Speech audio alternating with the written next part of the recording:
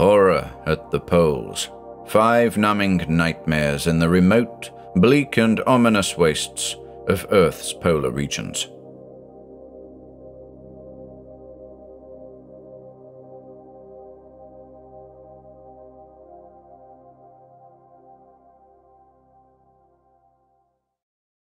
Ghost by Henry Kuttner. The president of integration almost fell out of his chair. His ruddy cheeks turned sallow, his jaw dropped, and the hard blue eyes behind their flexo-lenses lost their look of keen inquiry and became merely stupefied. Ben Halliday slowly swiveled around and stared out at the skyscrapers of New York, as though to assure himself that he was living in the 21st century and the golden age of science. No witches riding on broomsticks were visible outside the window.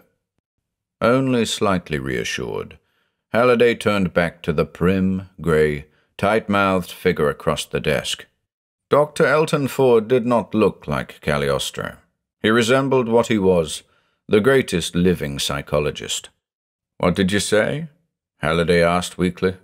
Ford put his fingertips together precisely and nodded. "You heard me. The answer is ghosts. Your Antarctic integration station is haunted." "You're joking." Halliday sounded hopeful. "I'm giving you my theory in the simplest possible terms. Naturally, I can't verify it without field work."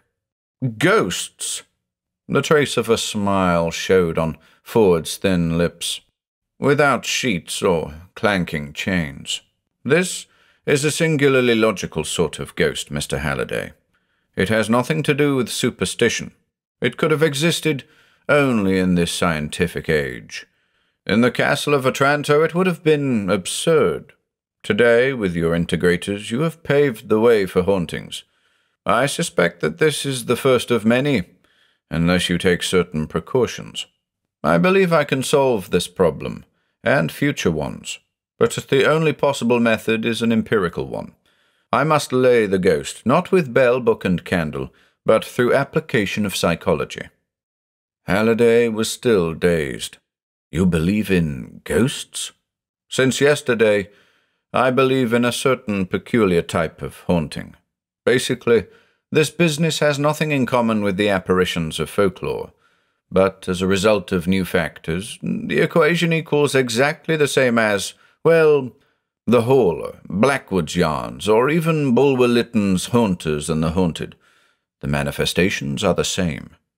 "I don't get it." "In witchcraft days, a hag stirred herbs in a cauldron, added a few toads and bats, and cured someone of heart disease. Today we leave out the fauna and use digitalis." Halliday shook his head in a baffled way. "Dr. Ford, I don't quite know what to say. You must know what you're talking about." "I assure you that I do. But listen," Ford said carefully.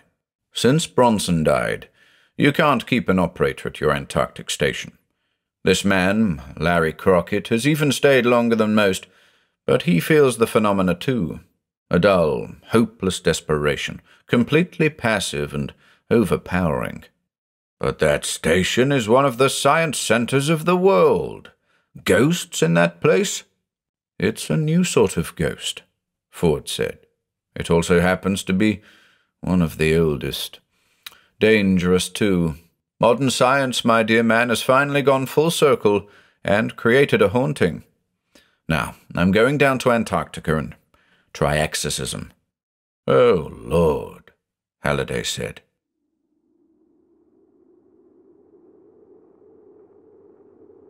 The station's raison d'etre was the huge underground chamber known irreverently as the Brain Pan. It was something out of classic history, Karnak or Babylon or Ur, high-ceilinged and completely bare, except for the double row of giant pillars that flanked the walls. These were of white plastic and insulated, and each was 20 feet high, 6 feet in diameter, and featureless. They contained the new radioatom brains perfected by integration. They were the integrators. Not colloids, they consisted of mind machines, units reacting at light velocity speeds.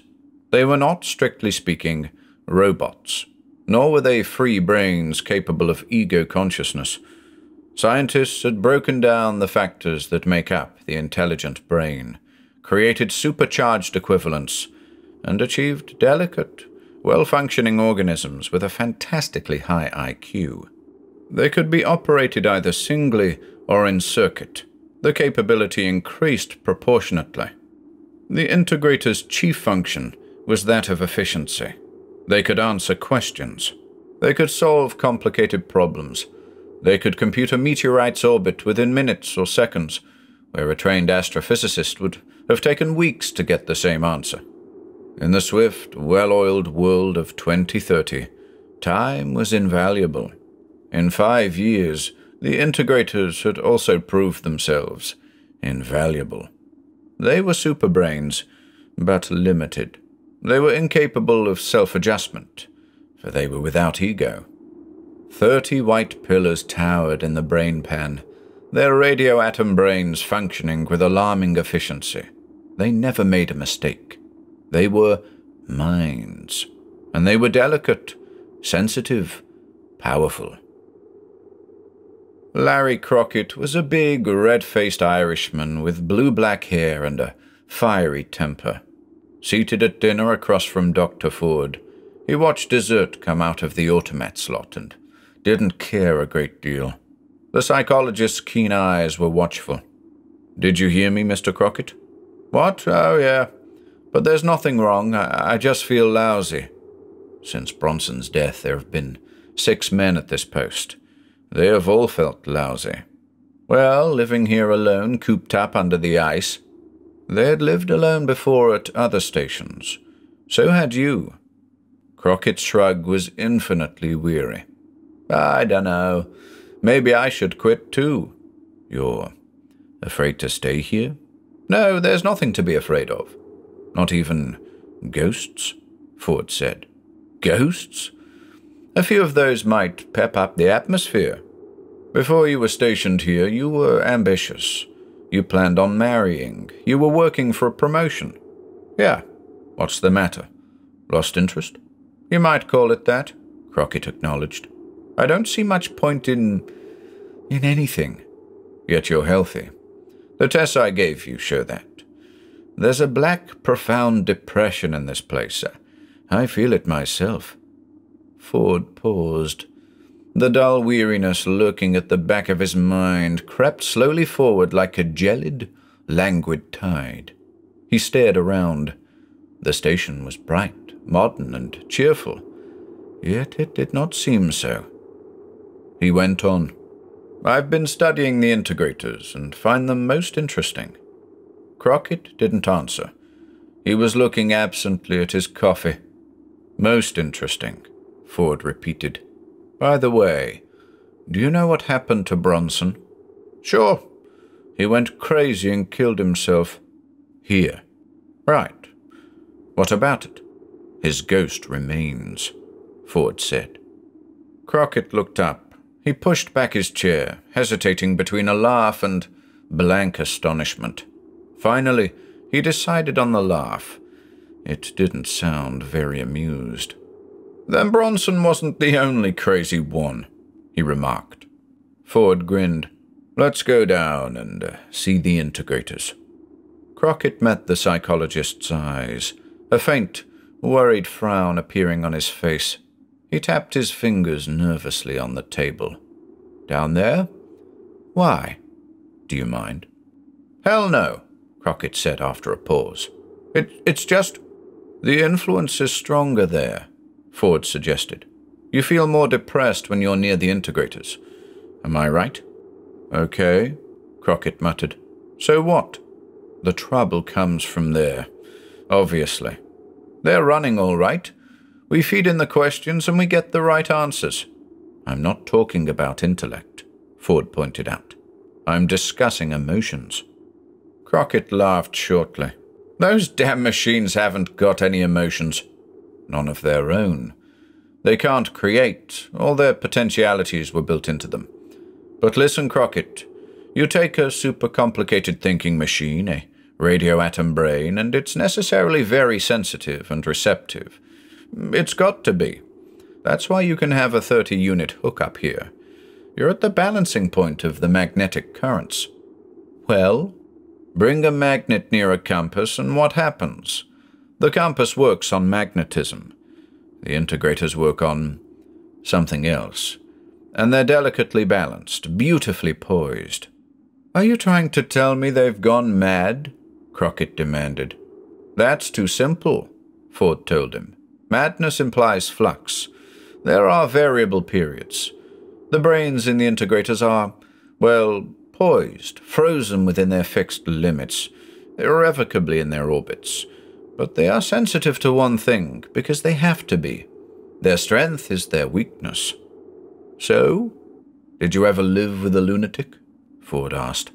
I'm sure you didn't. There's a certain effect on sensitive people. The integrators are a damn sight more mentally suggestible than a human being. You're talking about induced madness, Crockett said, and Ford nodded in a pleased fashion. An induced phase of madness, rather. The integrators can't follow the madness pattern. They're not capable of it. They're simply radioatom brains, but they're receptive.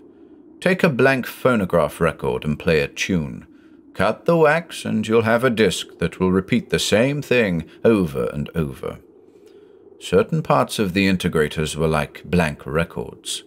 Intangible parts that were the corollary of a finely tuned thinking apparatus. No free will is involved. The abnormally sensitive integrators recorded a mental pattern and are reproducing Bronson's pattern. So, Crockett said, the machines have gone nuts. No, lunacy implies consciousness of self. The integrators record and repeat, which is why 6 operators had to leave the station. Well, Crockett said, so am I. Before I go crazy too. It's rather nasty. What's it like? I'd kill myself if it weren't too much trouble, the Irishman said succinctly. Ford took out a Celeflex notebook and spun the wheel. I've a case history of Bronson here. Do you know anything about types of insanity? Not much. Bronson, I used to know him. Sometimes he'd be way down in the dumps, and then again he'd be the life of the party. Did he ever mention suicide? Not that I know of. Ford nodded. If he'd talked about it, he never would have done it. He was that type. A manic-depressive, moods of deep depression alternating with periods of elation. Early in the history of psychiatry, patients were classed in 2 groups, paranoia or dementia precox. But that didn't work. There was no line of demarcation. The types overlapped. Nowadays, we have manic-depressive and schizophrenic. Schizoids can't be cured. The other can. You, Mr. Crockett, are a manic-depressive type, easily influenced. Yeah? That doesn't mean I'm crazy, though. Ford grinned. Scarcely. Like everyone else, you trend in a certain direction. If you ever became insane, you would be a manic-depressive, while I would be a schizophrenic, for I'm a schizoid type. Some psychologists are. It's the outgrowth of a compensated complex, socially channeled. You mean? The doctor went on. He had a purpose in explaining these matters to Crockett. Complete understanding is part of the therapy. Put it this way. Manic depressives are fairly simple cases. They swing from elation to depression, a big swing, unlike the steady, quick pulse of a schizoid graph. It covers days, weeks, or months. When a manic-depressive type goes over the border, his worst period is on the descending curve, the downbeat. He sits and does nothing. He's the most acutely miserable person on earth, sometimes so unhappy he even enjoys it.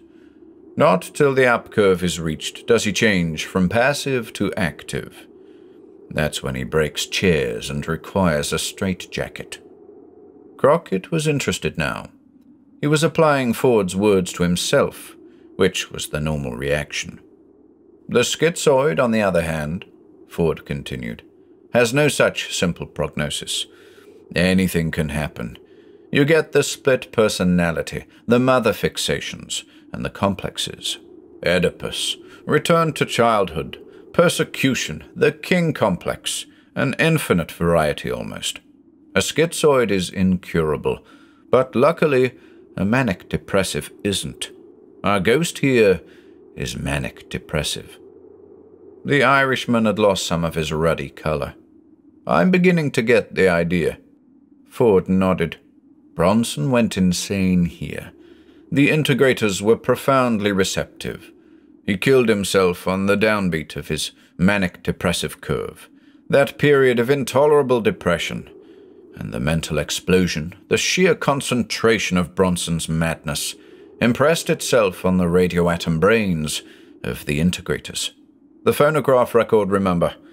The electrical impulses from those brains keep sending out that pattern, the downbeat. And the integrators are so powerful that anyone in the station can't help receiving the impressions. Crockett gulped and drank cold coffee. My God, that's horrible. It's a ghost, Ford said. A perfectly logical ghost. The inevitable result of supersensitive thinking mechanisms. And you can't use occupational therapy on an integrator. Cigarette? Crockett puffed smoke and scowled. You've convinced me of one thing, Doctor. I'm going to get out of here.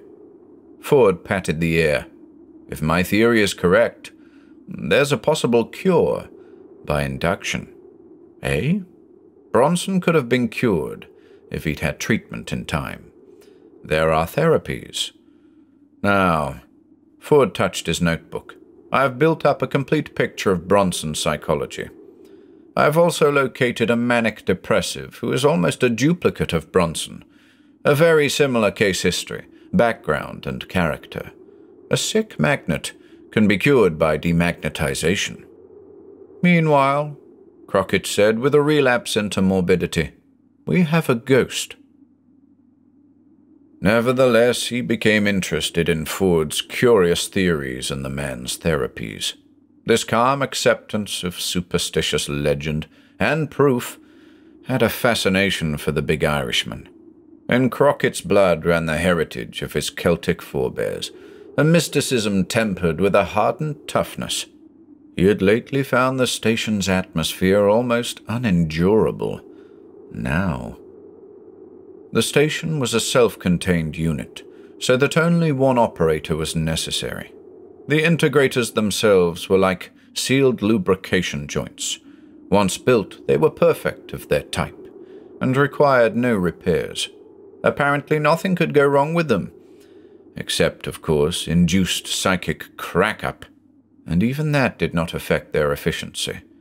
The integrators continued to solve abstruse problems, and the answers were always right.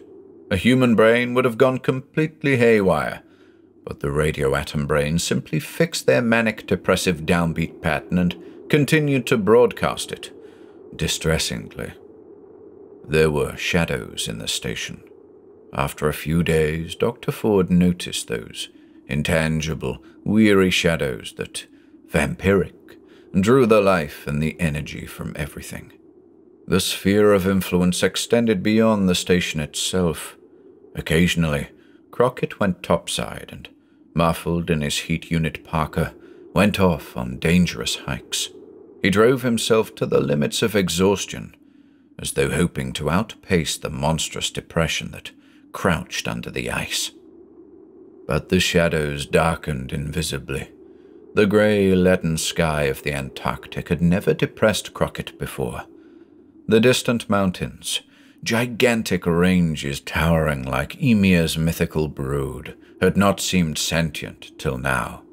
They were half alive, too old, too tired to move, dully satisfied to remain stagnantly crouching on the everlasting horizon of the ice fields. As the glaciers ground down, leaden, powerful, infinitely weary, the tide of the downbeat thrust against Crockett. His healthy animal mind shrank back, failed, and was engulfed. He fought against it, but the secret foe came by stealth, and no wall could keep it out. It permeated him as by osmosis. It was treacherous and deadly. Bronson, squatting in silence, his eyes fixed on nothing, sunk into a black pit that would prison him for eternity. Crockett pictured that and shuddered. Too often these days his thoughts went back to illogical tales he had read. M.R. James and his predecessor Henry James, Bierce and May Sinclair and others who had written of impossible ghosts. Previously, Crockett had been able to enjoy ghost stories, getting a vicarious kick out of them, letting himself for the moment pretend to believe in the incredible. Can such things be? Yes, he had said, but he had not believed. Now there was a ghost in the station, and Ford's logical theories could not battle Crockett's age-old superstition instinct. Since hairy men crouched in caves, there has been fear of the dark. The fanged carnivores roaring outside in the night have not always been beasts. Psychology has changed them. The distorted, terrible sound spawned in a place of peril, the lonely, menacing night beyond the firelight circle, have created trolls and werewolves, vampires and giants, and women with hollow backs. Yes, there is fear, but most of all, beating down active terror, came the passive, shrouding cloak of infinitely horrible depression. The Irishman was no coward. Since Ford's arrival, he had decided to stay, at least until the psychologist's experiment had succeeded or failed. Nevertheless, he was scarcely pleased by Ford's guest, the manic-depressive the doctor had mentioned. William Quayle looked not at all like Bronson, but the longer he stayed, the more he reminded Crockett of the other men. Quayle was a thin, dark, intense-eyed man of about 30, subject to fits of violent rage when anything displeased him. His cycle had a range of approximately 1 week.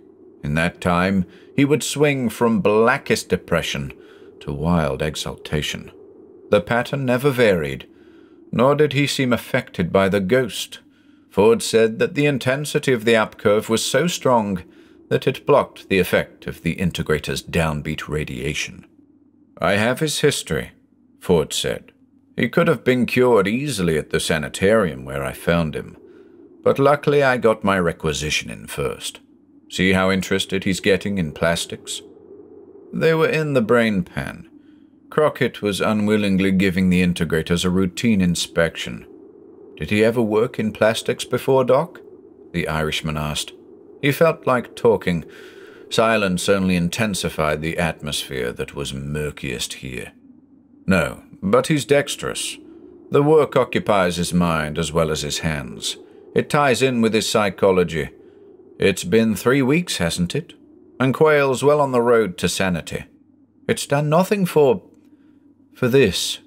Crockett waved toward the white towers. "I know. Not yet, but wait a while. When Quayle's completely cured, I think the integrators will absorb the effect of his therapy. Induction, the only possible treatment for a radioatom brain. Too bad Bronson was alone here for so long. He could have been cured, if only." But Crockett didn't like to think about that. "How about Quayle's dreams?" Ford chuckled.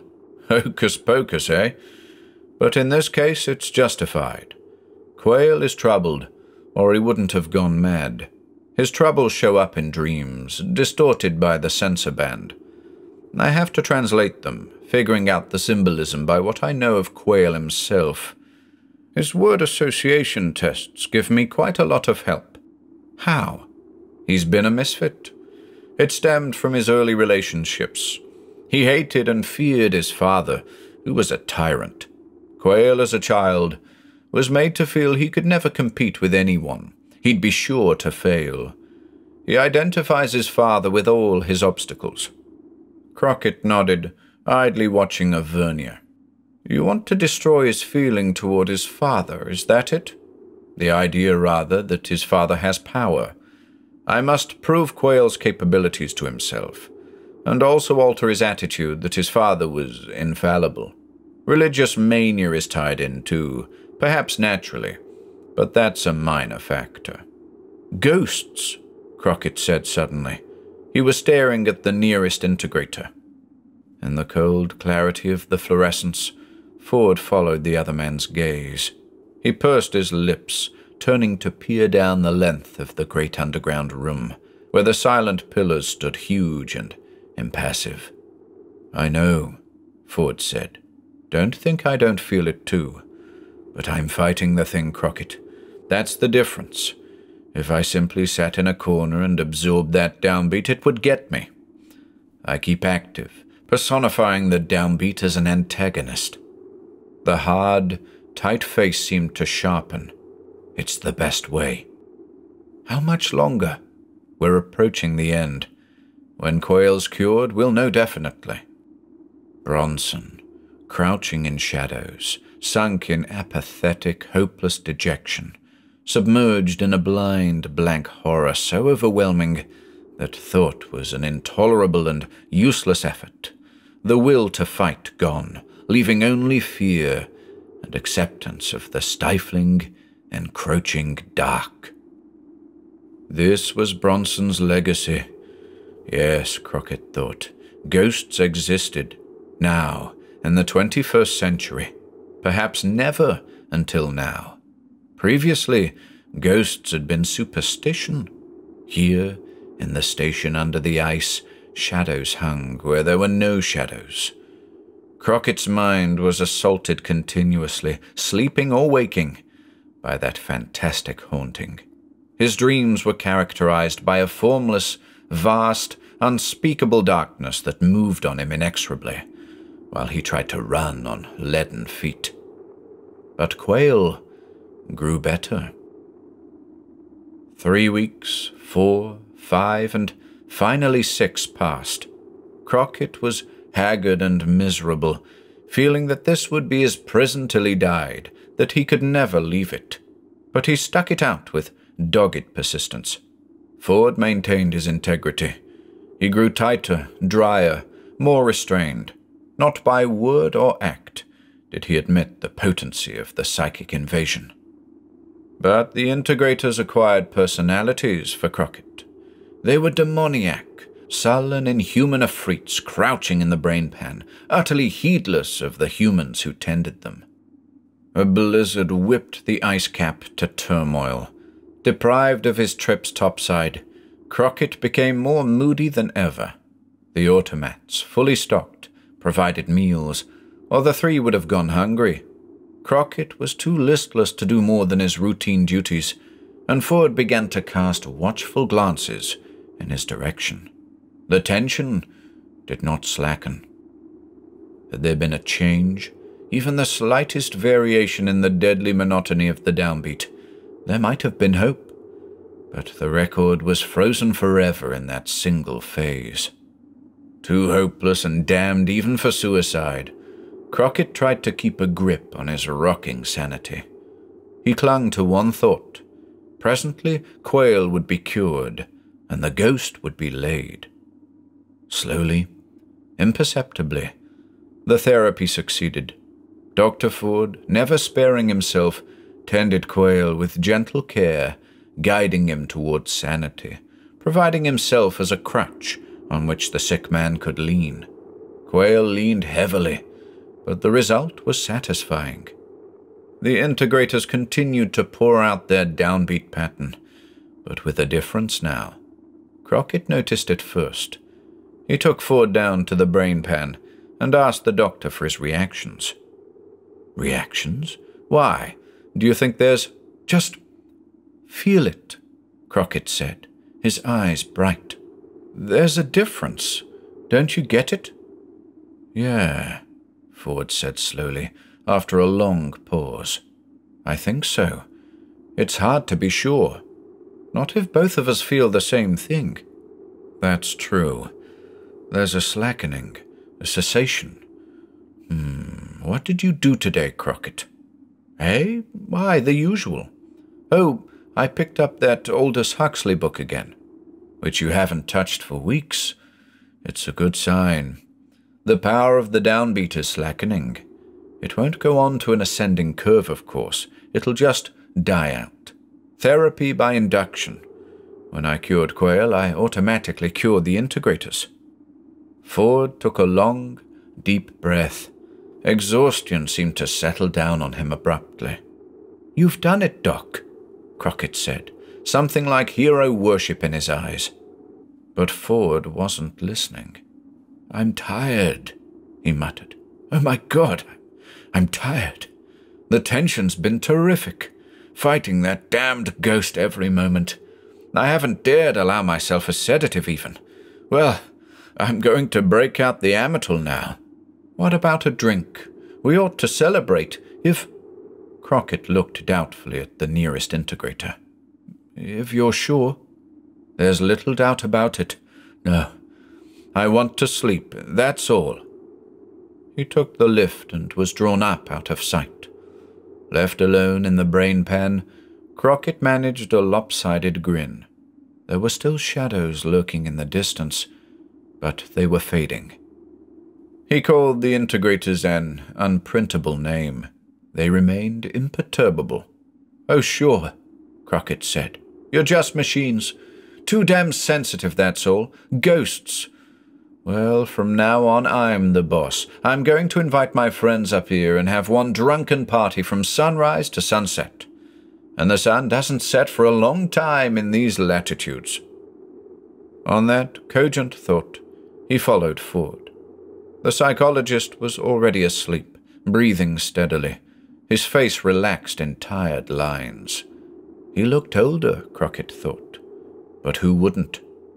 The pulse was lessening. The downbeat was fading. He could almost detect the ebb. That unreasoning depression was no longer all-powerful. He was, beginning to make plans.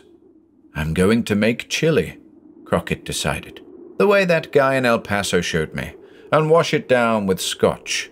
Even if I have to celebrate by myself, this calls for an orgy." He thought doubtfully of Quayle and looked in on the man, but Quayle was glancing over a late novel and waved casually at his guest. "Hi, Crockett. Anything new?" No, I just feel good." "So do I. Ford says I'm cured. The man's a wonder." "He is," Crockett agreed heartily. "Anything you want?" "Nothing I can't get for myself." Quayle nodded toward the wall automat slot. "I'm due to be released in a few days. You've treated me like a brother, Christian, but I'll be glad to get back home. There's a job waiting for me, one I can fill without trouble." "Good. Wish I were going with you, but I've a 2-year stretch up here, unless I quit or finagle a transfer." "You've got all the comforts of home." "Yeah," Crockett said, shuddering slightly. He hurried off to prepare chili, fortifying himself with smoky-tasting, smooth whiskey. If only he wasn't jumping the gun. Suppose the downbeat hadn't been eliminated. Suppose that intolerable depression came back in all its force. Crockett drank more whiskey. It helped, which in itself was cheering. Liquor intensifies the mood. Crockett had not dared touch it during the downbeat, but now he just got happier and finished his chili with an outburst of tuneless song. There was no way of checking the psychic emanation of the integrators with any instrument, of course. Yet the cessation of that deadly atmosphere had unmistakable significance. The radioatom brains were cured. Bronson's mental explosion with its disastrous effects had finally run its course and been eliminated by induction. 3 days later, a plane picked up Quayle and flew back northward towards South America, leaving Ford to clean up final details and make a last checkup.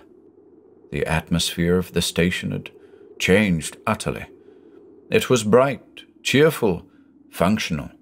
The integrators no longer sat like monstrous devil gods in a private hell. They were sleek, efficient tubes as pleasing to the eye as a Brancusi, containing radioatom brains that faithfully answered the questions Crockett fed them. The station ran smoothly. Up above, the grey sky blasted a cleansing, icy gale upon the polar cap. Crockett prepared for the winter. He had his books. He dug up his sketch pad and examined his watercolors, and felt he could last till spring without trouble. There was nothing depressing about the station, per se. He had another drink and wandered off on a tour of inspection. Ford was standing before the integrators, studying them speculatively. He refused Crockett's offer of a highball. "No thanks. These things are all right now, I believe. The downbeat is completely gone." "You ought to have a drink," said Crockett.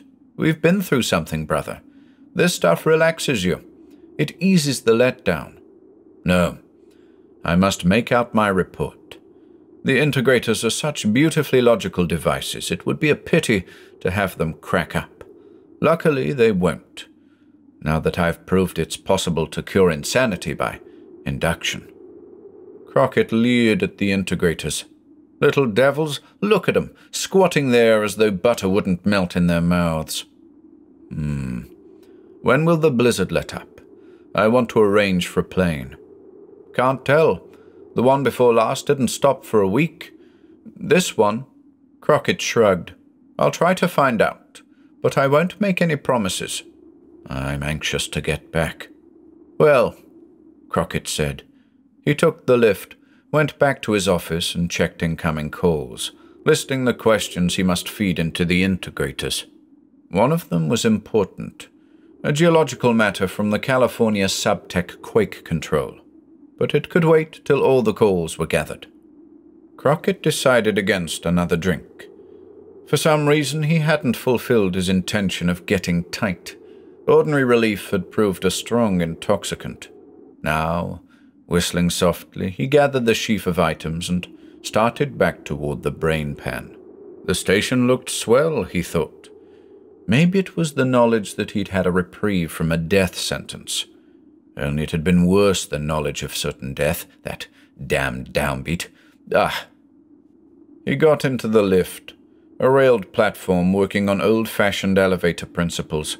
Magnetic lifts couldn't be used near the integrators. He pushed the button and, looking down, saw the brain pan beneath him, the white cylinders dwarfed by perspective. Footsteps sounded. Turning, Crockett discovered Ford running toward him. The lift was already beginning to drop, and Crockett's fingers went hastily toward the stop stud. He changed his mind as Ford raised his hand and exhibited a pistol. The bullet smashed into Crockett's thigh. He went staggering back till he hit the rail, and by that time Ford had leaped into the elevator, his face no longer prim and restrained, his eyes blazing with madness, and his lips wetly slack. He yelled gibberish and squeezed the trigger again. Crockett desperately flung himself forward. The bullet missed, though he could not be sure, and his hurtling body smashed against Ford. The psychologist, caught off balance, fell against the rail. As he tried to fire again, Crockett, his legs buckling, sent his fist toward Ford's jaw. The timing, the balance were fatally right. Ford went over the rail. After a long time, Crockett heard the body strike, far down. The lift sank smoothly. The gun still lay on the platform. Crockett, groaning, began to tear his shirt into an improvised tourniquet. The wound in his thigh was bleeding badly. The cold light of the fluorescent showed the towers of the integrators, their tops level with Crockett now, and then rising as he continued to drop. If he looked over the edge of the platform, he could see Ford's body, but he would see it soon enough anyway. It was utterly silent. Tension, of course, and delayed reaction. Ford should have got drunk. Liquor would have made a buffer against the violent reaction from those long weeks of hell. Weeks of battling the downbeat, months in which Ford had kept himself keenly alert, visualizing the menace as a personified antagonist, keying himself up to a completely abnormal pitch. Then, success, and the cessation of the downbeat, and silence, deadly, terrifying. Time to relax and think. And Ford going mad. He had said something about that weeks ago, Crockett remembered. Some psychologists have a tendency toward mental instability. That's why they gravitate into the field and why they understand it. The lift stopped. Ford's motionless body was about a yard away. Crockett could not see the man's face. Insanity. Manic depressives are fairly simple cases.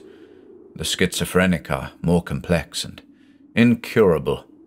Incurable. Dr. Ford was a schizoid type. He had said that weeks ago. And now Dr. Ford, a victim of schizophrenic insanity, had died by violence, as Bronson had died. 30 white pillars stood in the brain pan, cryptically impassive, and Crockett looked at them with the beginning of a slow, dull horror. 30 radioatom brains, supersensitive, ready to record a new pattern on the blank wax discs. Not manic-depressive this time, not the downbeat. On the contrary, it would be uncharted, incurable, schizophrenic insanity. A mental explosion. Yeah. Dr. Ford, lying there dead, a pattern of madness fixed in his brain at the moment of death. A pattern that might be anything. Crockett watched the 30 integrators and wondered what was going on inside those gleaming white shells.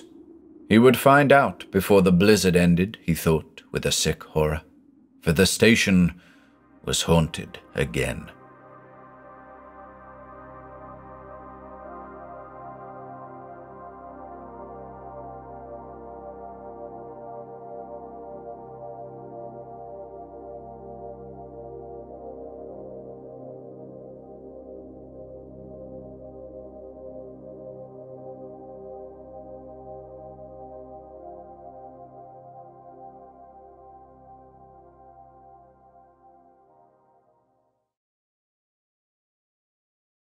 The Republic of the Southern Cross by Valery Bryusov. 1. There have appeared lately a whole series of descriptions of the dreadful catastrophe which has overtaken the Republic of the Southern Cross. They are strikingly various, and give many details of a manifestly fantastic and improbable character. Evidently, the writers of these descriptions have lent a too ready ear to the narratives of the survivors from Star City, Zvyozny, the inhabitants of which, as is common knowledge, were all stricken with a psychical distemper. For that reason we consider it opportune to give an account here of all the reliable evidence which we have as yet of this tragedy of the Southern Pole. The Republic of the Southern Cross came into being some 40 years ago, as a development from 300 steelworks established in the southern polar regions.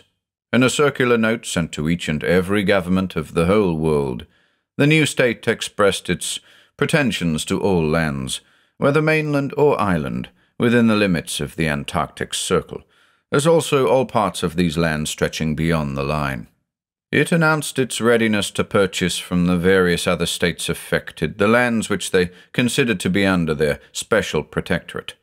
The pretensions of the new republic did not meet with any opposition on the part of the 15 great powers of the world.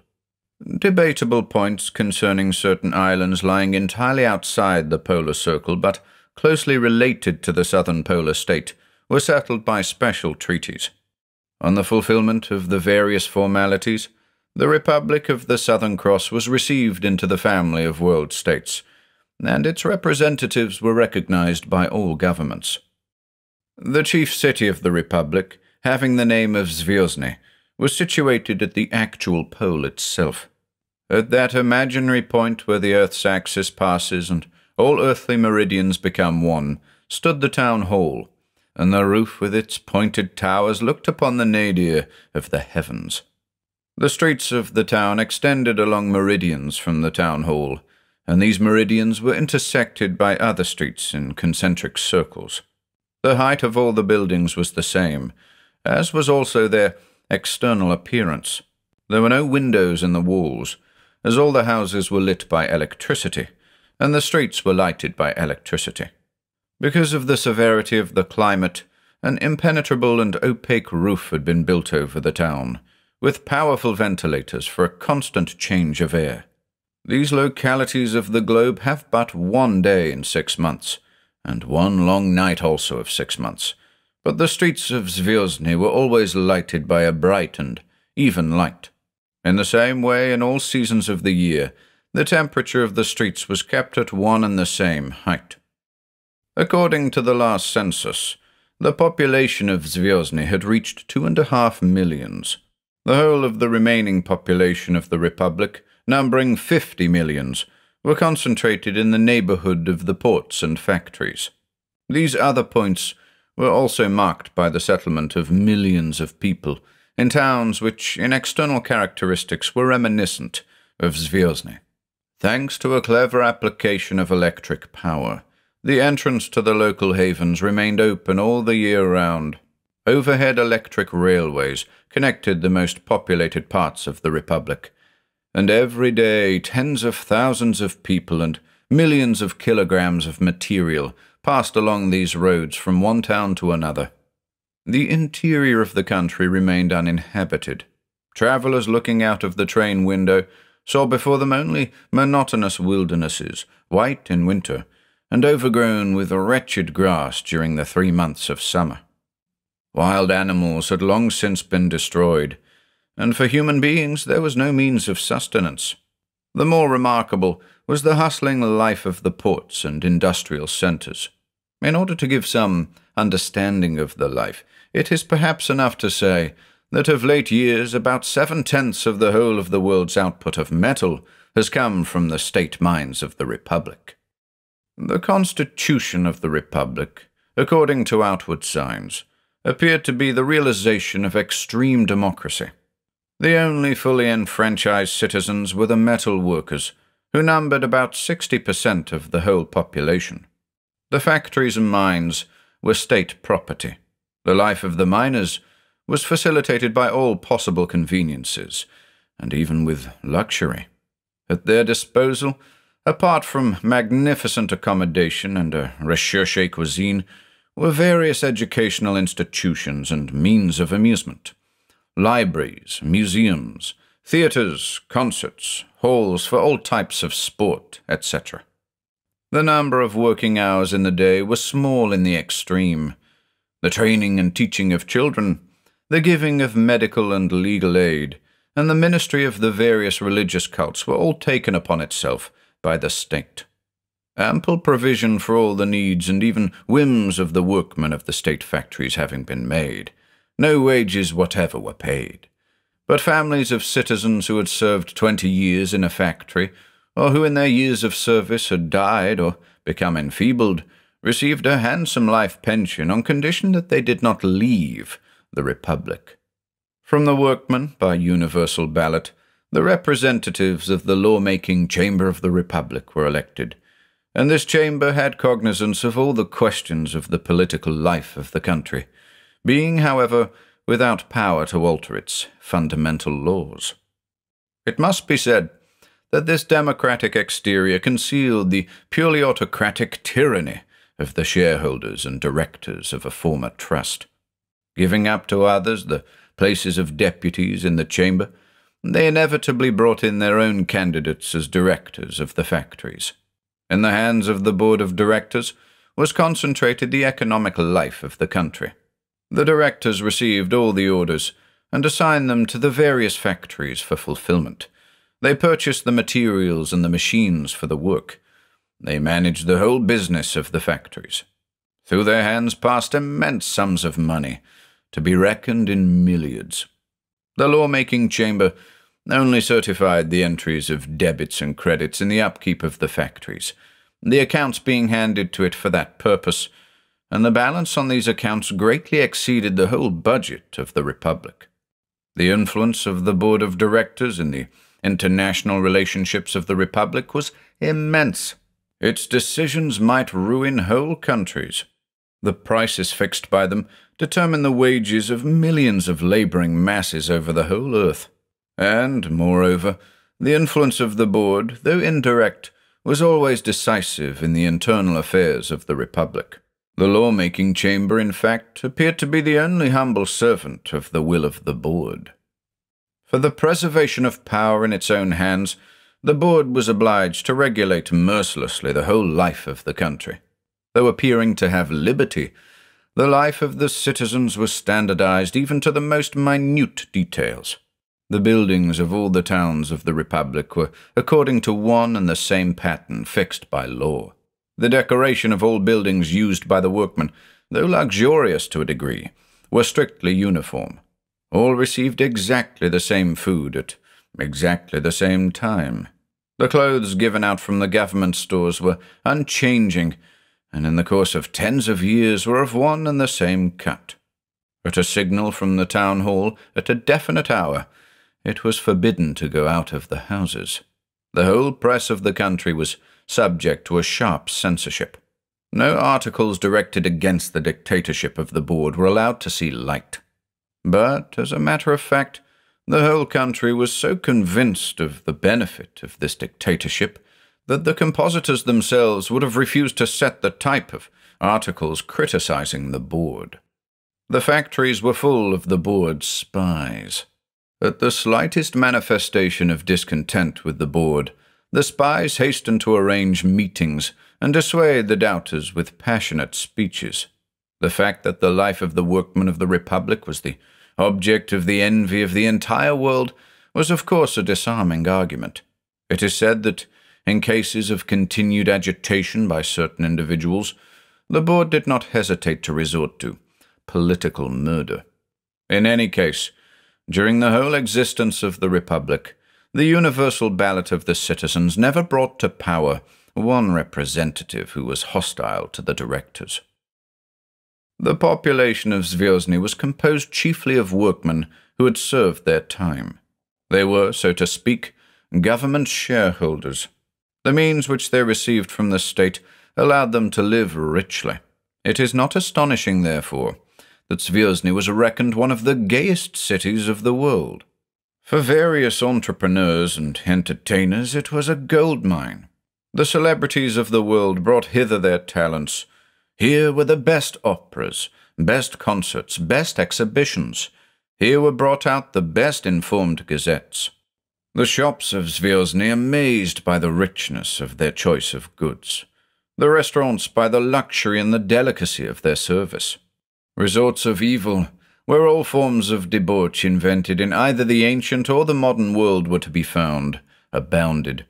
However, the governmental regulation of life was preserved in Zvyozny also. It is true that the decorations of lodgings and the fashions of dress were not compulsorily determined, but the law forbidding the exit from the house after a certain hour remained in force.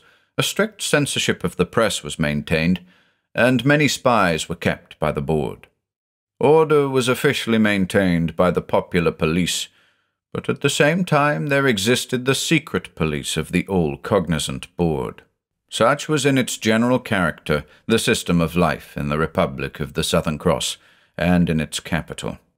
The problem of the future historian will be to determine how much this system was responsible for the outbreak and spread of that fatal disease which brought to destruction the town of Zvyozny, and with it, perhaps, the whole young Republic. The first cases of the disease of contradiction were observed in the Republic some 20 years ago. It had then the character of a rare and sporadic malady. Nevertheless, the local mental experts were much interested by it, and gave a circumstantial account of the symptoms at the International Medical Congress at Lhasa, where several reports of it were read.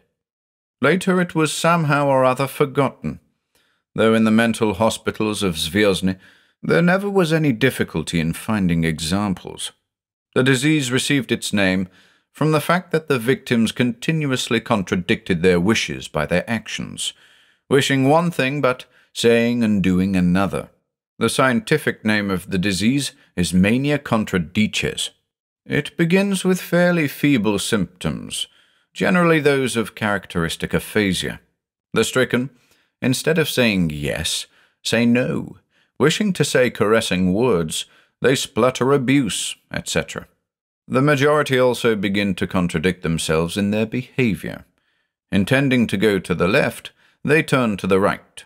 Thinking to raise the brim of a hat so as to see better, they would pull it down over their eyes instead, and so on. As the disease develops, contradiction overtakes the whole of the bodily and spiritual life of the patient, exhibiting infinite diversity conformable with the idiosyncrasies of each.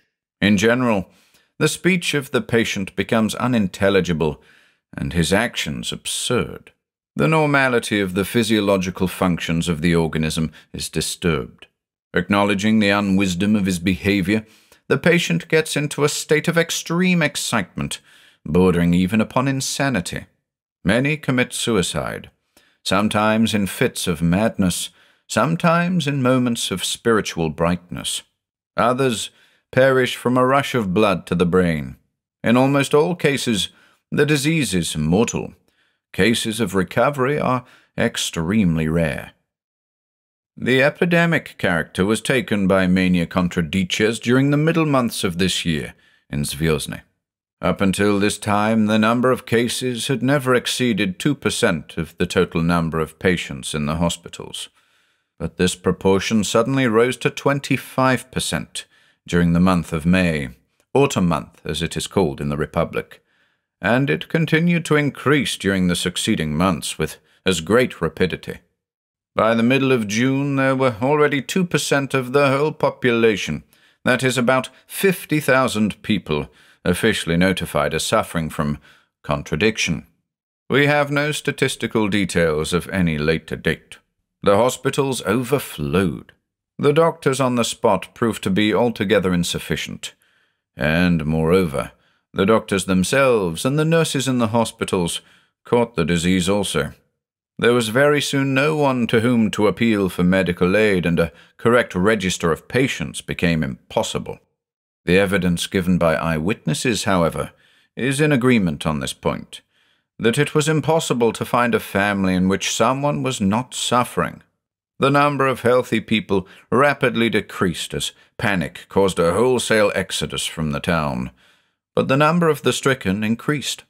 It is probably true that in the month of August, all who had remained in Zvyozny were down with this psychical malady.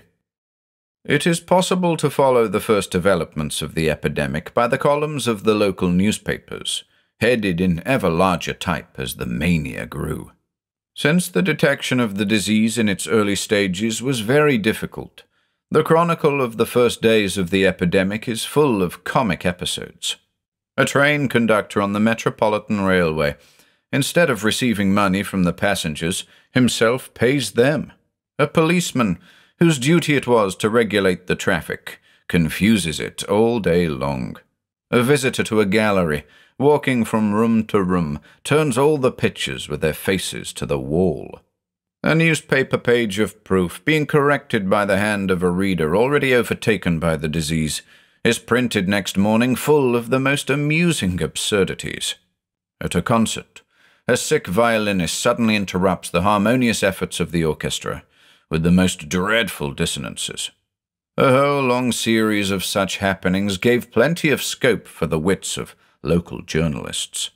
But several instances of a different type of phenomenon caused the jokes to come to a sudden end. The first was that a doctor overtaken by the disease prescribed poison for a girl patient in his care, and she perished. For 3 days the newspapers were taken up with this circumstance. Then 2 nurses walking in the town gardens were overtaken by contradiction and cut the throats of 41 children. This event staggered the whole city. But on the evening of the same day, 2 victims fired the mitrailleurs from the quarters of the town militia and killed and injured some 500 people.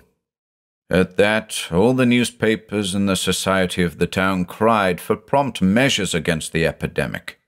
At a special session of the Combined Board and Legal Chamber, it was decided to invite doctors from other towns and from abroad to enlarge the existing hospitals, to build new ones, and to construct everywhere isolation barracks for the sufferers, to print and distribute 500,000 copies of a brochure on the disease, its symptoms and means of cure, to organize on all the streets of the town a special patrol of doctors and their helpers for the giving of first aid to those who had not been removed from private lodgings. It was also decided to run special trains daily on all the railways for the removal of the patients, as the doctors were of opinion that change of air was one of the best remedies. Similar measures were undertaken at the same time by various associations, societies, and clubs. A society for struggle with the epidemic was even founded, and the members gave themselves to the work with remarkable self-devotion. But in spite of all these measures, the epidemic gained ground each day, taking in its course old men and little children, working people and resting people, chaste and debauched. And soon the whole of society was enveloped in the unconquerable elemental terror of the unheard-of calamity. The flight from Zvyozny commenced. At first, only a few fled, and these were prominent dignitaries, directors, members of the legal chamber and of the board, who hastened to send their families to the southern cities of Australia and Patagonia. Following them, the accidental elements of the population fled, those foreigners gladly sojourning in the gayest city of the southern hemisphere, theatrical artists, various business agents, women of light behavior. When the epidemic showed no signs of abating, the shopkeepers fled. They hurriedly sold off their goods and left their empty premises to the will of fate. With them went the bankers, the owners of theatres and restaurants, the editors and the publishers. At last, even the established inhabitants were moved to go. According to law, the exit of workmen from the Republic without special sanction from the government was forbidden on pain of loss of pension. Deserters began to increase. The employees of the town institutions fled, the militia fled, the hospital nurses fled, the chemists, the doctors. The desire to flee became in its turn a mania. Everyone fled who could. The stations of the electric railway were crushed with immense crowds. Tickets were bought for huge sums of money, and only held by fighting. For a place in a dirigible, which took only 10 passengers, one paid a whole fortune. At the moment of the going out of trains, new people would break into the compartments and take up places which they would not relinquish except by compulsion. Crowds stopped the trains which had been fitted up exclusively for patients, dragged the latter out of the carriages, and compelled the engine drivers to go on. From the end of May, train service, except between the capital and the ports, ceased to work. From Zvyozny, the trains went out over full, passengers standing on the steps and in the corridors, even daring to cling on outside, despite the fact that with the speed of contemporary electric railways, any person doing such a thing risks suffocation. The steamship companies of Australia, South America and South Africa grew inordinately rich, transporting the refugees of the Republic to other lands. The two southern companies of dirigibles were not less prosperous, accomplishing, as they did, 10 journeys a day and bringing away from Zvyozny the last belated millionaires. On the other hand, trains arrived at Zvyozny almost empty. For no wages was it possible to persuade people to come to work at the capital. Only now and again, eccentric tourists and seekers of new sensations arrived at the towns. It is reckoned that from the beginning of the exodus to the 22nd of June, when the regular service of trains ceased, there passed out of Zvyozny by the 6 railroads some 1.5 million people, that is, almost 2/3 of the whole population. 2. By his enterprise, valor, and strength of will, one man earned for himself eternal fame, and that was the president of the board, Horace Deville. At the special session of the 5th of June, Deville was elected, both by the board and by the legal chamber, dictator over the town, and was given the title of Nachalnik. He had sole control of the town treasury, of the militia, and of the municipal institutions. At that time it was decided to remove from Zvyozny to a northern port the government of the Republic and the archives. The name of Horace de Ville should be written in letters of gold among the most famous names of history. For 6 weeks he struggled with the growing anarchy in the town. He succeeded in gathering around him a group of helpers as unselfish as himself. He was able to enforce discipline, both in the militia and in the municipal service generally, for a considerable time, though these bodies were terrified by the general calamity and decimated by the epidemic. Hundreds of thousands owe their escape to Horace de Ville, as, thanks to his energy and organizing power, it was possible for them to leave. He lightened the misery of the last days of thousands of others, giving them the possibility of dying in hospitals, carefully looked after, and not simply being stoned or beaten to death by the mad crowd. And de Ville preserved for mankind the chronicle of the catastrophe, for one cannot but consider as a chronicle his short but pregnant telegrams, sent several times a day from the town of Zvyozny to the temporary residence of the government of the Republic at the northern port. De Ville's first work on becoming Nachalnik of the town was to attempt to restore calm to the population. He issued manifestos proclaiming that the psychical infection was most quickly caught by people who were excited, and he called upon all healthy and balanced persons to use their authority to restrain the weak and nervous. Then, de Ville used the Society for Struggle with the Epidemic and put under the authority of its members all public places, theatres, meeting houses, squares, and streets. In these days there scarcely ever passed an hour but a new case of infection might be discovered. Now here, now there, one saw faces or whole groups of faces manifestly expressive of abnormality. The greater number of the patients, when they understood their condition, showed an immediate desire for help.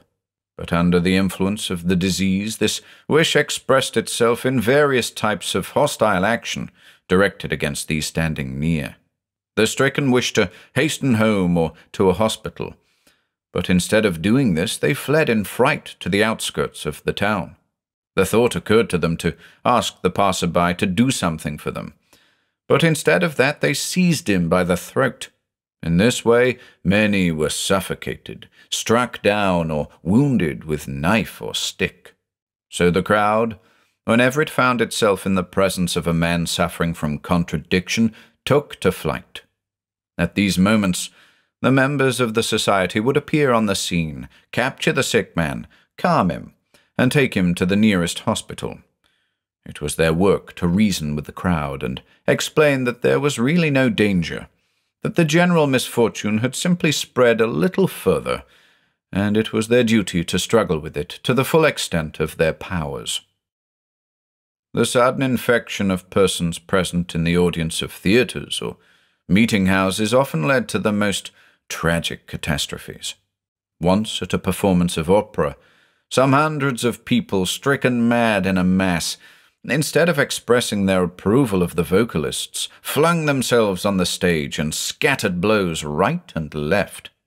At the Grand Dramatic Theatre, an actor whose role it was to commit suicide by a revolver shot fired the revolver several times at the public.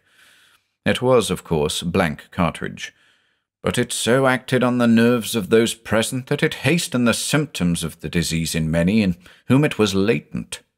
In the confusion which followed, several scores of people were killed. But worst of all was that which happened in the theatre of fireworks. The detachment of militia posted there in case of fire suddenly set fire to the stage and to the veils by which the various light effects are obtained. Not less than 200 people were burnt or crushed to death. After that occurrence, Horace de Ville closed all the theatres and concert rooms in the town. The robbers and thieves now began to constitute a grave danger for the inhabitants, and in the general disorganization they were able to carry their depredations very far. It is said that some of them came to Zvyozny from abroad. Some simulated madness in order to escape punishment. Others felt it unnecessary to make any pretense of disguising their open robberies. Gangs of thieves entered the abandoned shops, broke into private lodgings, and took off the more valuable things or demanded gold. They stopped people in the streets and stripped them of their valuables, such as watches, rings, and bracelets. And there accompanied the robberies outrage of every kind, even of the most disgusting. The Nachalnik sent companies of militia to hunt down the criminals, but they did not dare to join in open conflict. There were dreadful moments when, among the militia or among the robbers, would suddenly appear a case of the disease, and friend would turn his weapon against friend. At first, the Nachalnik banished from the town the robbers who fell under arrest, but those who had charge of the prison trains liberated them in order to take their places. Then the Nachalnik was obliged to condemn the criminals to death. So, almost after 3 centuries' break, capital punishment was introduced once more on the earth. In June, a general scarcity of the indispensable articles of food and medicine began to make itself felt. The import by rail diminished. Manufacture within the town practically ceased. Deville organized the town bakeries and the distribution of bread and meat to the people. In the town itself, the same common tables were set up as had long since been established in the factories. But it was not possible to find sufficient people for kitchen and service. Some voluntary workers toiled till they were exhausted, and they gradually diminished in numbers. The town crematoriums flamed all day, but the number of corpses did not decrease, but increased. They began to find bodies in the streets and left in houses. The municipal business, such as telegraph, telephone, electric light, water supply, sanitation, and the rest, were worked by fewer and fewer people. It is astonishing how much Deville succeeded in doing. He looked after everything and everyone. One conjectures that he never knew a moment's rest, and all who were saved testify unanimously that his activity was beyond praise. Towards the middle of June, shortage of labor on the railways began to be felt. There were not enough engine drivers or conductors. On the 17th of June, the first accident took place on the southwestern line, the reason being the sudden attack of the engine driver. In the paroxysm of his disease, the driver took his train over a precipice onto a glacier, and almost all the passengers were killed or crippled. The news of this was brought to the town by the next train, and it came as a thunderbolt. A hospital train was sent off at once. It brought back the dead and the crippled, but towards the evening of that day, news was circulated that a similar catastrophe had taken place on the first line. 2 of the railway tracks connecting Zvyozny with the outside world were damaged. Breakdown gangs were sent from Zvyozny and from Northport to repair the lines, but it was almost impossible because of the winter temperature. There was no hope that on these lines train service would be resumed, at least in the near future. These catastrophes were simply patterns for new ones. The more alarmed the engine drivers became, the more liable they were to the disease and to the repetition of the mistake of their predecessors. Just because they were afraid of destroying a train, they destroyed it. During the 5 days from the 18th to the 22nd of June, 7 trains with passengers were wrecked. Thousands of passengers perished from injuries or starved to death unrescued in the snowy wastes. Only very few had sufficient strength to return to the city by their own efforts. The 6 main lines connecting Zvyozny with the outer world were rendered useless. The service of dirigibles had ceased earlier. One of them had been destroyed by the enraged mob, the pretext given being that they were used exclusively for the rich. The others, one by one, were wrecked, the disease probably attacking the crew. The population of the city was at this time about 600,000. For some time, they were only connected with the world by telegraph. On the 24th of June, the Metropolitan Railway ceased to run. On the 26th, the telephone service was discontinued. On the 27th, All chemist shops, except the large central store, were closed. On the 1st of July, the inhabitants were ordered to come from the outer parts of the town into the central districts, so that order might better be maintained, food distributed, and medical aid afforded. Suburban dwellers abandoned their own quarters and settled in those which had lately been abandoned by fugitives. The sense of property vanished. No one was sorry to leave his own. No one felt it strange to take up his abode in other people's houses. Nevertheless, burglars and robbers did not disappear, though perhaps now one would rather call them demented beings than criminals. They continued to steal, and great hoards of gold have been discovered in the empty houses where they hid them, and precious stones beside the decaying body of the robber himself. It is astonishing that in the midst of universal destruction, life tended to keep its former course. There still were shopkeepers who opened their shops and sold for incredible sums the luxuries, flowers, books, guns, and other goods which they had preserved. Purchasers threw down their unnecessary gold ungrudgingly, and miserly merchants hid it, God knows why. There still existed secret resorts with cards, women, and wine, where the unfortunate sought refuge and tried to forget dreadful reality. There the whole mingled with the diseased, and there is no chronicle of the scenes which took place. 2 or 3 newspapers still tried to preserve the significance of the written word in the midst of desolation. Copies of these newspapers are being sold now at 10 or 20 times their original value, and will undoubtedly become bibliographical rarities of the first degree. In their columns is reflected the horrors of the unfortunate town, described in the midst of the reigning madness and set by half-mad compositors.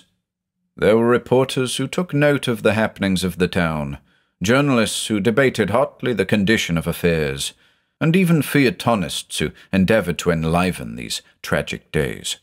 But the telegrams received from other countries, telling as they did of real healthy life, caused the souls of the readers in Zvyozny to fall into despair. There were desperate attempts to escape. At the beginning of July, an immense crowd of women and children, led by a certain John Dew, decided to set out on foot for the nearest inhabited place, London town. Deville understood the madness of this attempt, but could not stop the people, and himself supplied them with warm clothing and provisions. This whole crowd of about 2,000 people were lost in the snow and in the continuous polar night. A certain Whiting started to preach a more heroic remedy. This was to kill all who were suffering from the disease, and he held that, after that, the epidemic would cease. He found a considerable number of adherents, though in those dark days the wildest, most inhuman proposal which in any way promised deliverance would have obtained attention. Whiting and his friends broke into every house in the town and destroyed whatever sick they found. They massacred the patients in the hospitals. They even killed those suspected to be unwell. Robbers and madmen joined themselves to these bands of ideal murderers. The whole town became their arena. In these difficult days, Horace Deville organized his fellow workers into a military force, encouraged them with his spirit, and set out to fight the followers of Whiting. This affair lasted several days. Hundreds of men fell on one side or the other, till at last Whiting himself was taken. He appeared to be in the last stages of mania contra duces, and had to be taken to the hospital, where he soon perished, instead of to the scaffold. On the 8th of July, one of the worst things happened. The controller of the central power station smashed all the machinery. The electric light failed, and the whole city was plunged in absolute darkness. As there was no other means of lighting and warming the city, the people were left in a helpless plight. Deville had, however, foreseen such an eventuality, and had accumulated a considerable quantity of torches and fuel. Bonfires were lighted in all the streets. Torches were distributed in thousands. But these miserable lights could not illumine the gigantic perspectives of the city of Zvyozny, the tens of kilometers of straight-line highways, the gloomy height of 13-story buildings. With the darkness, the last discipline of the city was lost. Terror and madness finally possessed all souls. The healthy could not be distinguished from the sick. There commenced a dreadful orgy of the despairing. The moral sense of the people declined with astonishing rapidity. Culture slipped from off these people like a delicate bark, and revealed man, wild and naked, the man-beast as he was. All sense of right was lost. Force alone was acknowledged. For women, the only law became that of desire and of indulgence. The most virtuous matrons behaved as the most abandoned, with no continence or faith, and used the vile language of the tavern. Young girls ran about the streets demented and unchaste.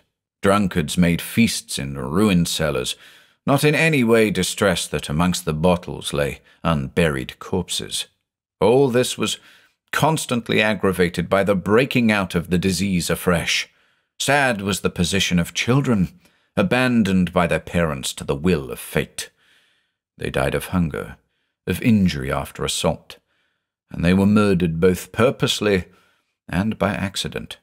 It is even affirmed that cannibalism took place.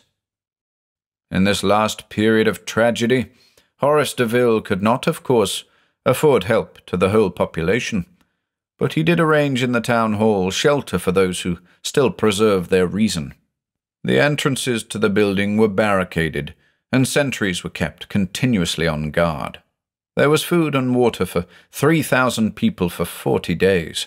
Deville, however, had only 1,800 people, and though there must have been other people with sound minds in the town, they could not have known what Deville was doing, and these remained in hiding in the houses. Many resolved to remain indoors till the end, and bodies have been found of many who must have died of hunger in their solitude. It is remarkable that among those who took refuge in the town hall, there were very few new cases of the disease. Deville was able to keep discipline in his small community. He kept till the last a journal of all that happened, and that journal, together with the telegrams, makes the most reliable source of evidence of the catastrophe. The journal was found in a secret cupboard of the town hall, where the most precious documents were kept. The last entry refers to the 20th of July. Deville writes that a demented crowd is assailing the building, and that he is obliged to fire with revolvers upon the people. What I hope for, he adds, I know not. No help can be expected before the spring. We have not the food to live till the spring, but I shall fulfill my duty to the end. These were the last words of Deville. Noble words. It must be added that on the 21st of July, the crowd took the town hall by storm, and its defenders were all killed or scattered. The body of Deville has not yet been found, and there is no reliable evidence as to what took place in the town after the 21st. It must be conjectured, from the state in which the town was found, that anarchy reached its last limits. The gloomy streets, lit up by the glare of bonfires of furniture and books, can be imagined. They obtained fire by striking iron on flint. Crowds of drunkards and madmen danced wildly about the bonfires. Men and women drank together, and passed the common cup from lip to lip. The worst scenes of sensuality were witnessed. Some sort of dark, atavistic sense enlivened the souls of these townsmen, and, half-naked, unwashed, unkempt, they danced the dances of their remote ancestors, the contemporaries of the cave bears, and they sang the same wild songs as did the hordes when they fell with stone axes upon the mammoth. With songs, with incoherent exclamations, with idiotic laughter, mingled the cries of those who had lost the power to express in words their own delirious dreams, mingled also the moans of those in the convulsions of death. Sometimes dancing gave way to fighting, for a barrel of wine, for a woman, or simply without reason, in a fit of madness brought about by contradictory emotion. There was nowhere to flee. The same dreadful scenes were everywhere, the same orgies everywhere, the same fights, the same brutal gaiety or brutal rage, or else absolute darkness, which seemed more dreadful, even more intolerable, to the staggered imagination. Zvyozny became an immense black box, in which were some thousands of man-resembling beings, abandoned in the foul air from hundreds of thousands of dead bodies, where amongst the living was not one who understood his own position. This was the city of the senseless, the gigantic madhouse, the greatest and most disgusting bedlam which the world has ever seen. And the madmen destroyed one another, stabbed or strangled one another, died of madness, died of terror, died of hunger, and of all the diseases which reigned in the infected air. It goes without saying that the government of the Republic did not remain indifferent to the great calamity which had overtaken the capital, but it very soon became clear that no help whatever could be given. No doctors, nurses, officers or workmen of any kind would agree to go to Zvyozny. After the breakdown of the railroad service and of the airships, it was, of course, impossible to get there, the climatic conditions being too great an obstacle. Moreover, the attention of the government was soon absorbed by cases of the disease appearing in other towns of the Republic. In some of these it threatened to take on the same epidemic character, and a social panic set in that was akin to what happened in Zvyozny itself. A wholesale exodus from the more populated parts of the Republic commenced. The work in all the mines came to a standstill, and the entire industrial life of the country faded away. But thanks, however, to strong measures taken in time, the progress of the disease was arrested in these towns, and nowhere did it reach the proportions witnessed in the capital. The anxiety with which the whole world followed the misfortunes of the young Republic is well known. At first, no one dreamed that the trouble could grow to what it did, and the dominant feeling was that of curiosity. The chief newspapers of the world, and in that number our own Northern European Evening News, sent their own special correspondents to Zvyozny to write up the epidemic. Many of these brave knights of the pen became victims of their own professional obligations. When the news became more alarming, various foreign governments and private societies offered their services to the Republic. Some sent troops, others doctors, others money, but the catastrophe developed with such rapidity that this goodwill could not obtain fulfillment. After the breakdown of the railway service, the only information received from Zvyozny was that of the telegrams sent by the Nachalnik. These telegrams were forwarded to the ends of the earth and printed in millions of copies. After the wreck of the electrical apparatus, the telegraph service lasted still a few days longer, thanks to the accumulators of the powerhouse. There is no accurate information as to why the telegraph service ceased altogether. Perhaps the apparatus was destroyed. The last telegram of Horace de Ville was that of the 27th of June. From that date, for almost 6 weeks, humanity remained without news of the capital of the Republic. During July, several attempts were made to reach Zvyozny by air. Several new airships and aeroplanes were received by the Republic. But for a long time all efforts to reach the city failed.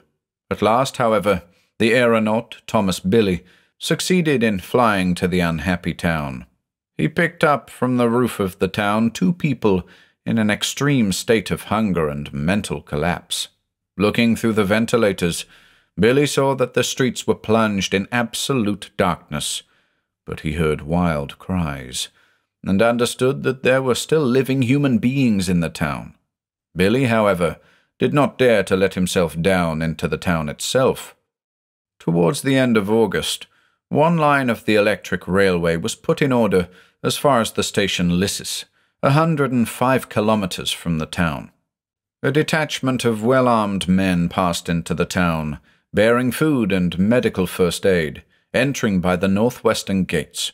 They, however, could not penetrate further than the first blocks of buildings because of the dreadful atmosphere. They had to do their work step by step, clearing the bodies from the streets, disinfecting the air as they went. The only people whom they met were completely irresponsible. They resembled wild animals in their ferocity, and had to be captured and held by force. About the middle of September, train service with Zvyozny was once more established, and trains went regularly. At the time of writing, the greater part of the town has already been cleared. Electric light and heating are once more in working order. The only part of the town which has not been dealt with is the American quarter, but it is thought that there are no living beings there. About 10,000 people have been saved, but the greater number are apparently incurable. Those who have to any degree recovered evince a strong disinclination to speak of the life they have gone through. What is more, their stories are full of contradiction and often not confirmed by documentary evidence. Various newspapers of the last days of July have been found. The latest to date, that of the 22nd of July, gives the news of the death of Horace Deville and the invitation of shelter in the town hall. There are indeed some other pages marked August, but the words printed thereon make it clear that the author, who was probably setting in type his own delirium, was quite irresponsible. The diary of Horace Deville was discovered, with its regular chronicle of events from the 28th of June to the 20th of July. The frenzies of the last days in the town are luridly witnessed by the things discovered in streets and houses. Mutilated bodies, everywhere the bodies of the starved, of the suffocated, of those murdered by the insane, and some even half-eaten. Bodies were found in the most unexpected places, in the tunnels of the Metropolitan Railway, in sewers, in various sheds, in boilers. The demented had sought refuge from the surrounding terrors in all possible places. The interiors of most houses had been wrecked, and the booty which robbers had found it impossible to dispose of had been hidden in secret rooms and cellars. It will certainly be several months before Zvyozny will become habitable once more. Now it is almost empty. The town, which could accommodate 3 million people, has but 30,000 workmen, who are cleansing the streets and houses. A good number of the former inhabitants who had previously fled have returned, however, to seek the bodies of their relatives and to glean the remains of their lost fortunes. Several tourists, attracted by the amazing spectacle of the empty town, have also arrived. 2 businessmen have opened hotels and are doing pretty well. A small café chanton is to be opened shortly, the troupe for which has already been engaged. The Northern European Evening News has for its part sent out a new correspondent, Mr. Andrew Ewald, and hopes to obtain circumstantial news of all the fresh discoveries which may be made in the unfortunate capital of the Republic of the Southern Cross.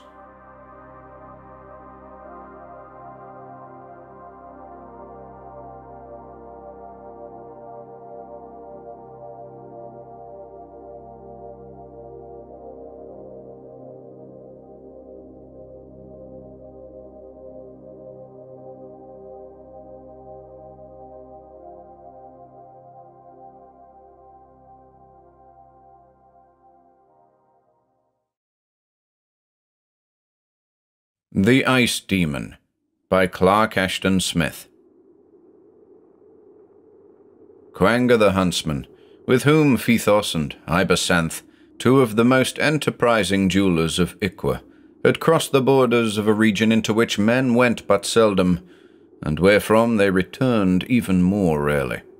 Travelling north from Iqua, they had passed into desolate Mu-Thulan, where the great glacier of Pelarian had rolled like a frozen sea upon wealthy and far-famed cities, covering the broad isthmus from shore to shore beneath fathoms of perpetual ice. The shell-shaped domes of Cerngoth, it was fabled, could still be seen deep down in the glaciation, and the high, keen spires of Ogon's Eye were embedded therein, together with fern palm and mammoth, and the square black temples of the god Sathagua. All this had occurred many centuries ago, and still the ice, a mighty glittering rampart, was moving south upon deserted lands. Now, in the path of the embattled glacier, Quanga led his companions on a bold quest. Their object was nothing less than the retrieval of the rubies of King Haller, who, with the wizard Vog and many full-caparisoned soldiers, had gone out 5 decades before to make war upon the polar ice. From this fantastic expedition neither Haller nor Vog had come back, and the sorry, ragged remnant of their men-at-arms, returning to Iqua after 2 moons, had told a dire tale. The army, they said, had made its encampment on a sort of knoll, carefully chosen by Vog, in full sight of the vanward ice. Then the mighty sorcerer, standing with Haller amid a ring of braziers that fumed incessantly with golden smoke, and reciting runes that were older than the world, had conjured up a fiery orb, vaster and redder than the southward circling sun of heaven. And the orb, with blazing beams that smote from the zenith, torrid and effulgent, had caused the sun to seem no more than a daylight moon, and the soldiers had almost swooned from its heat in their heavy panoply. But beneath its beams the verges of the glacier melted and ran in swift rills and rivers, so that Haller for a time was hopeful of reconquering the realm of Mu-Thulan, over which his forefathers had ruled in bygone ages. The rushing waters had deepened, flowing past the knoll on which the army waited. Then, as if by a hostile magic, the rivers began to give forth a pale and stifling mist that blinded the conjured sun of Vog, so that its sultry beams grew faint and chill, and had power no longer on the ice. Vainly the wizard had put forth other spells, trying to dissipate the deep and gelid fog. But the vapour drew down, evil and clammy, coiling and wreathing like knots of phantom serpents, and filling men's marrows as if with the cold of death. It covered all the camp, a tangible thing, ever colder and thicker, numbing the limbs of those who groped blindly and could not see the faces of their fellows at arm's length. A few of the common soldiers somehow reached its outer confines and crept fearfully away beneath the wan sun, seeing no longer in the skies the wizard globe that had been called up by Vog, and looking back presently, as they fled in strange terror, they beheld, instead of the low-lying mist they had thought to see, a newly frozen sheet of ice that covered the mound on which the king and the sorcerer had made their encampment. The ice rose higher above the ground than a tall man's head, and dimly, in its glittering depth, the fleeing soldiers saw the imprisoned forms of their leaders and companions. Deeming that this thing was no natural occurrence, but a sorcery that had been exerted by the great glacier, and that the glacier itself was a live, malignant entity with powers of unknown bale, they did not slacken their flight, and the ice had suffered them to depart in peace, as if to give warning of the fate of those who dared to assail it. Some there were who believed the tale, and some who doubted, but the kings that ruled in Iqua after Haller went not forth to do battle with the ice, and no wizard rose to make war upon it with conjured sons. Men fled before the ever-advancing glaciations, and strange legends were told of how people had been overtaken or cut off in lonely valleys by sudden, diabolic shiftings of the ice, as if it had stretched out a living hand. And legends there were of awful crevasses that yawned abruptly and closed like monstrous mouths upon them that dared the frozen waste, of winds like the breath of boreal demons that blasted men's flesh with instant, utter cold and turned them into statues, hard as granite. In time, the whole region, for many miles before the glacier, was generally shunned, and only the hardiest hunters would follow their quarry into that winter-blighted land. Now it happened that the fearless huntsman Iluak, the elder brother of Quanga, had gone into Mu Thulan and had pursued an enormous black fox that led him afar on the mighty fields of the ice sheet. For many leagues he trailed it, coming never within bowshot of the beast, and at length he came to a great mound on the plain that seemed to mark the position of a buried hill. And Illuak thought that the fox entered a cavern in the mound, so, with a lifted bow and a poised arrow at the string, he went after it into the cavern. The place was like a chamber of boreal kings or gods. All about him, in a dim green light, were huge, glimmering pillars, and giant icicles hung from the roof in the form of stalactites. The floor sloped downward, and Illuak came to the cave's end without finding any trace of the fox. But in the transparent depth of the further wall, at the bottom, he saw the standing shapes of many men, deep frozen and sealed up as in a tomb, with undecaying bodies and fair, unshrunken features. The men were armed with tall spears, and most of them wore the panoply of soldiers. But among them, in the van, there stood a haughty figure, attired in the sea-blue robes of a king, and beside him was a bowed ancient who wore the night-black garb of a sorcerer. The robes of the regal figure were heavily sewn with gems that burned like colored stars through the ice, and great rubies, red as gouts of newly congealing blood, were arranged in the lines of a triangle on the bosom, forming the royal sign of the kings of Iqua. So Illuak knew, by these tokens, that he had found the tomb of Haller and Vog, and the soldiers with whom they had gone up against the ice in former days. Overawed by the strangeness of it all, and remembering now the old legends, Illuak lost his courage for the first time, and quitted the chamber without delay. Nowhere could he find the black fox, and abandoning the chase, he returned southward, reaching the lands below the glacier without mishap. But he swore later that the ice had changed in a weird manner while he was following the fox, so that he was unsure of his direction for a while after leaving the cavern. There were steep ridges and hummocks where none had been before, making his return a toilsome journey, and the glaciation seemed to extend itself for many miles beyond its former limits. And because of these things, which he could not explain or understand, a curious, eerie fear was born in the heart of Illuak. Never again did he go back upon the glacier, but he told his brother Quanga of that which he had found, and described the location of the cavern chamber in which King Haller and Vog and their men-at-arms were entombed. And soon after this, Illuak was killed by a white bear, on which he had used all his arrows in vain. Quanga was no less brave than Illuak, and he did not fear the glacier, since he had been upon it many times and had noticed nothing untoward. His was a heart that lusted after gain, and often he thought of the rubies of Haller, locked with the king in eternal ice, and it seemed to him that a bold man might recover the rubies.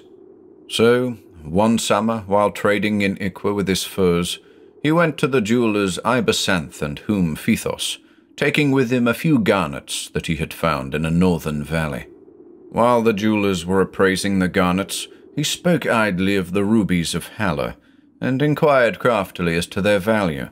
Then, hearing the great worth of the gems, and noting the greedy interest that was shown by Phethos and Ibasanth, he told them the tale he had heard from his brother Illuak, and offered, if they would promise him half the value of the rubies, to guide them to the hidden cave. The jewelers agreed to this proposition, in spite of the hardships of the proposed journey, and the difficulty they might afterward encounter in disposing surreptitiously of gems that belonged to the royal family of Iqua, and would be claimed by the present King Goralor if their discovery were learned. The fabulous worth of the rubies had fired their avarice. Quanga, on his part, desired the complicity and connivance of the dealers, knowing that it would be hard for him to sell the jewels otherwise. He did not trust Phethos and Ibasanth, and it was for this reason that he required them to go with him to the cavern and pay over to him the agreed sum of money as soon as they were in possession of the treasure. The strange trio had set forth in midsummer. Now, after 2 weeks of journeying through a wild, subarctic region, they were approaching the confines of the eternal ice. They travelled on foot, and their supplies were carried by 3 horses little larger than musk oxen. Quanger, an unerring marksman, hunted for their daily food the hares and waterfowl of the country. Behind them, in a cloudless turquoise heaven, there burned the low sun that was said to have described a loftier ecliptic in former ages. Drifts of unmelting snow were heaped in the shadows of the higher hills, and in steep valleys they came upon the vanward glaciers of the ice sheet. The trees and shrubs were already sparse and stunted, in a land where rich forests had flourished in olden time beneath a milder climate.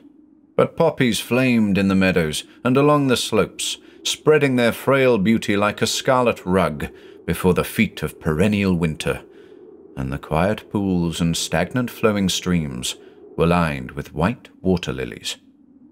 A little to the east, they saw the fuming of volcanic peaks that still resisted the inroads of the glaciers.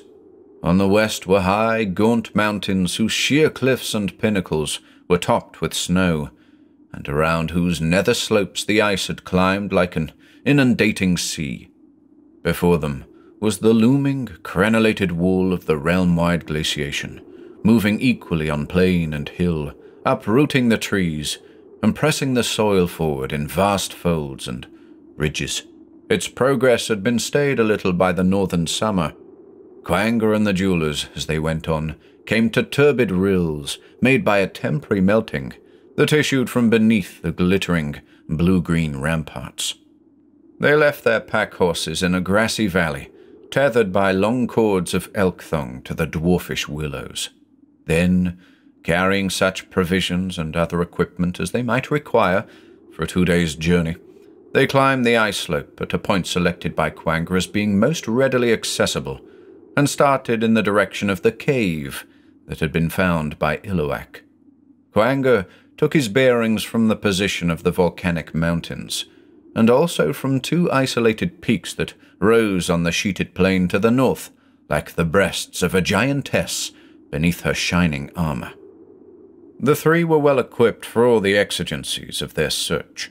Quanger carried a curious pickaxe of finely tempered bronze to be used in disentombing the body of King Haller, and he was armed with a short, leaf-shaped sword, in addition to his bow and quiver of arrows. His garments were made from the fur of a giant bear, brown-black in color, whom Phethos and Ibasanth, in raiment heavily quilted with eiderdown against the cold, followed him complainingly, but with avaricious eagerness. They had not enjoyed the long marches through a desolate, bleakening land, nor the rough fare and exposure to the northern elements. Moreover, they had taken a dislike to Quanger, whom they considered rude and overbearing. Their grievances were aggravated by the fact that he was now compelling them to carry most of the supplies, in addition to the 2 heavy bags of gold, which they were to exchange later for the gems. Nothing less valuable than the rubies of Haller would have induced them to come so far, or to set foot on the formidable wastes of the ice sheet.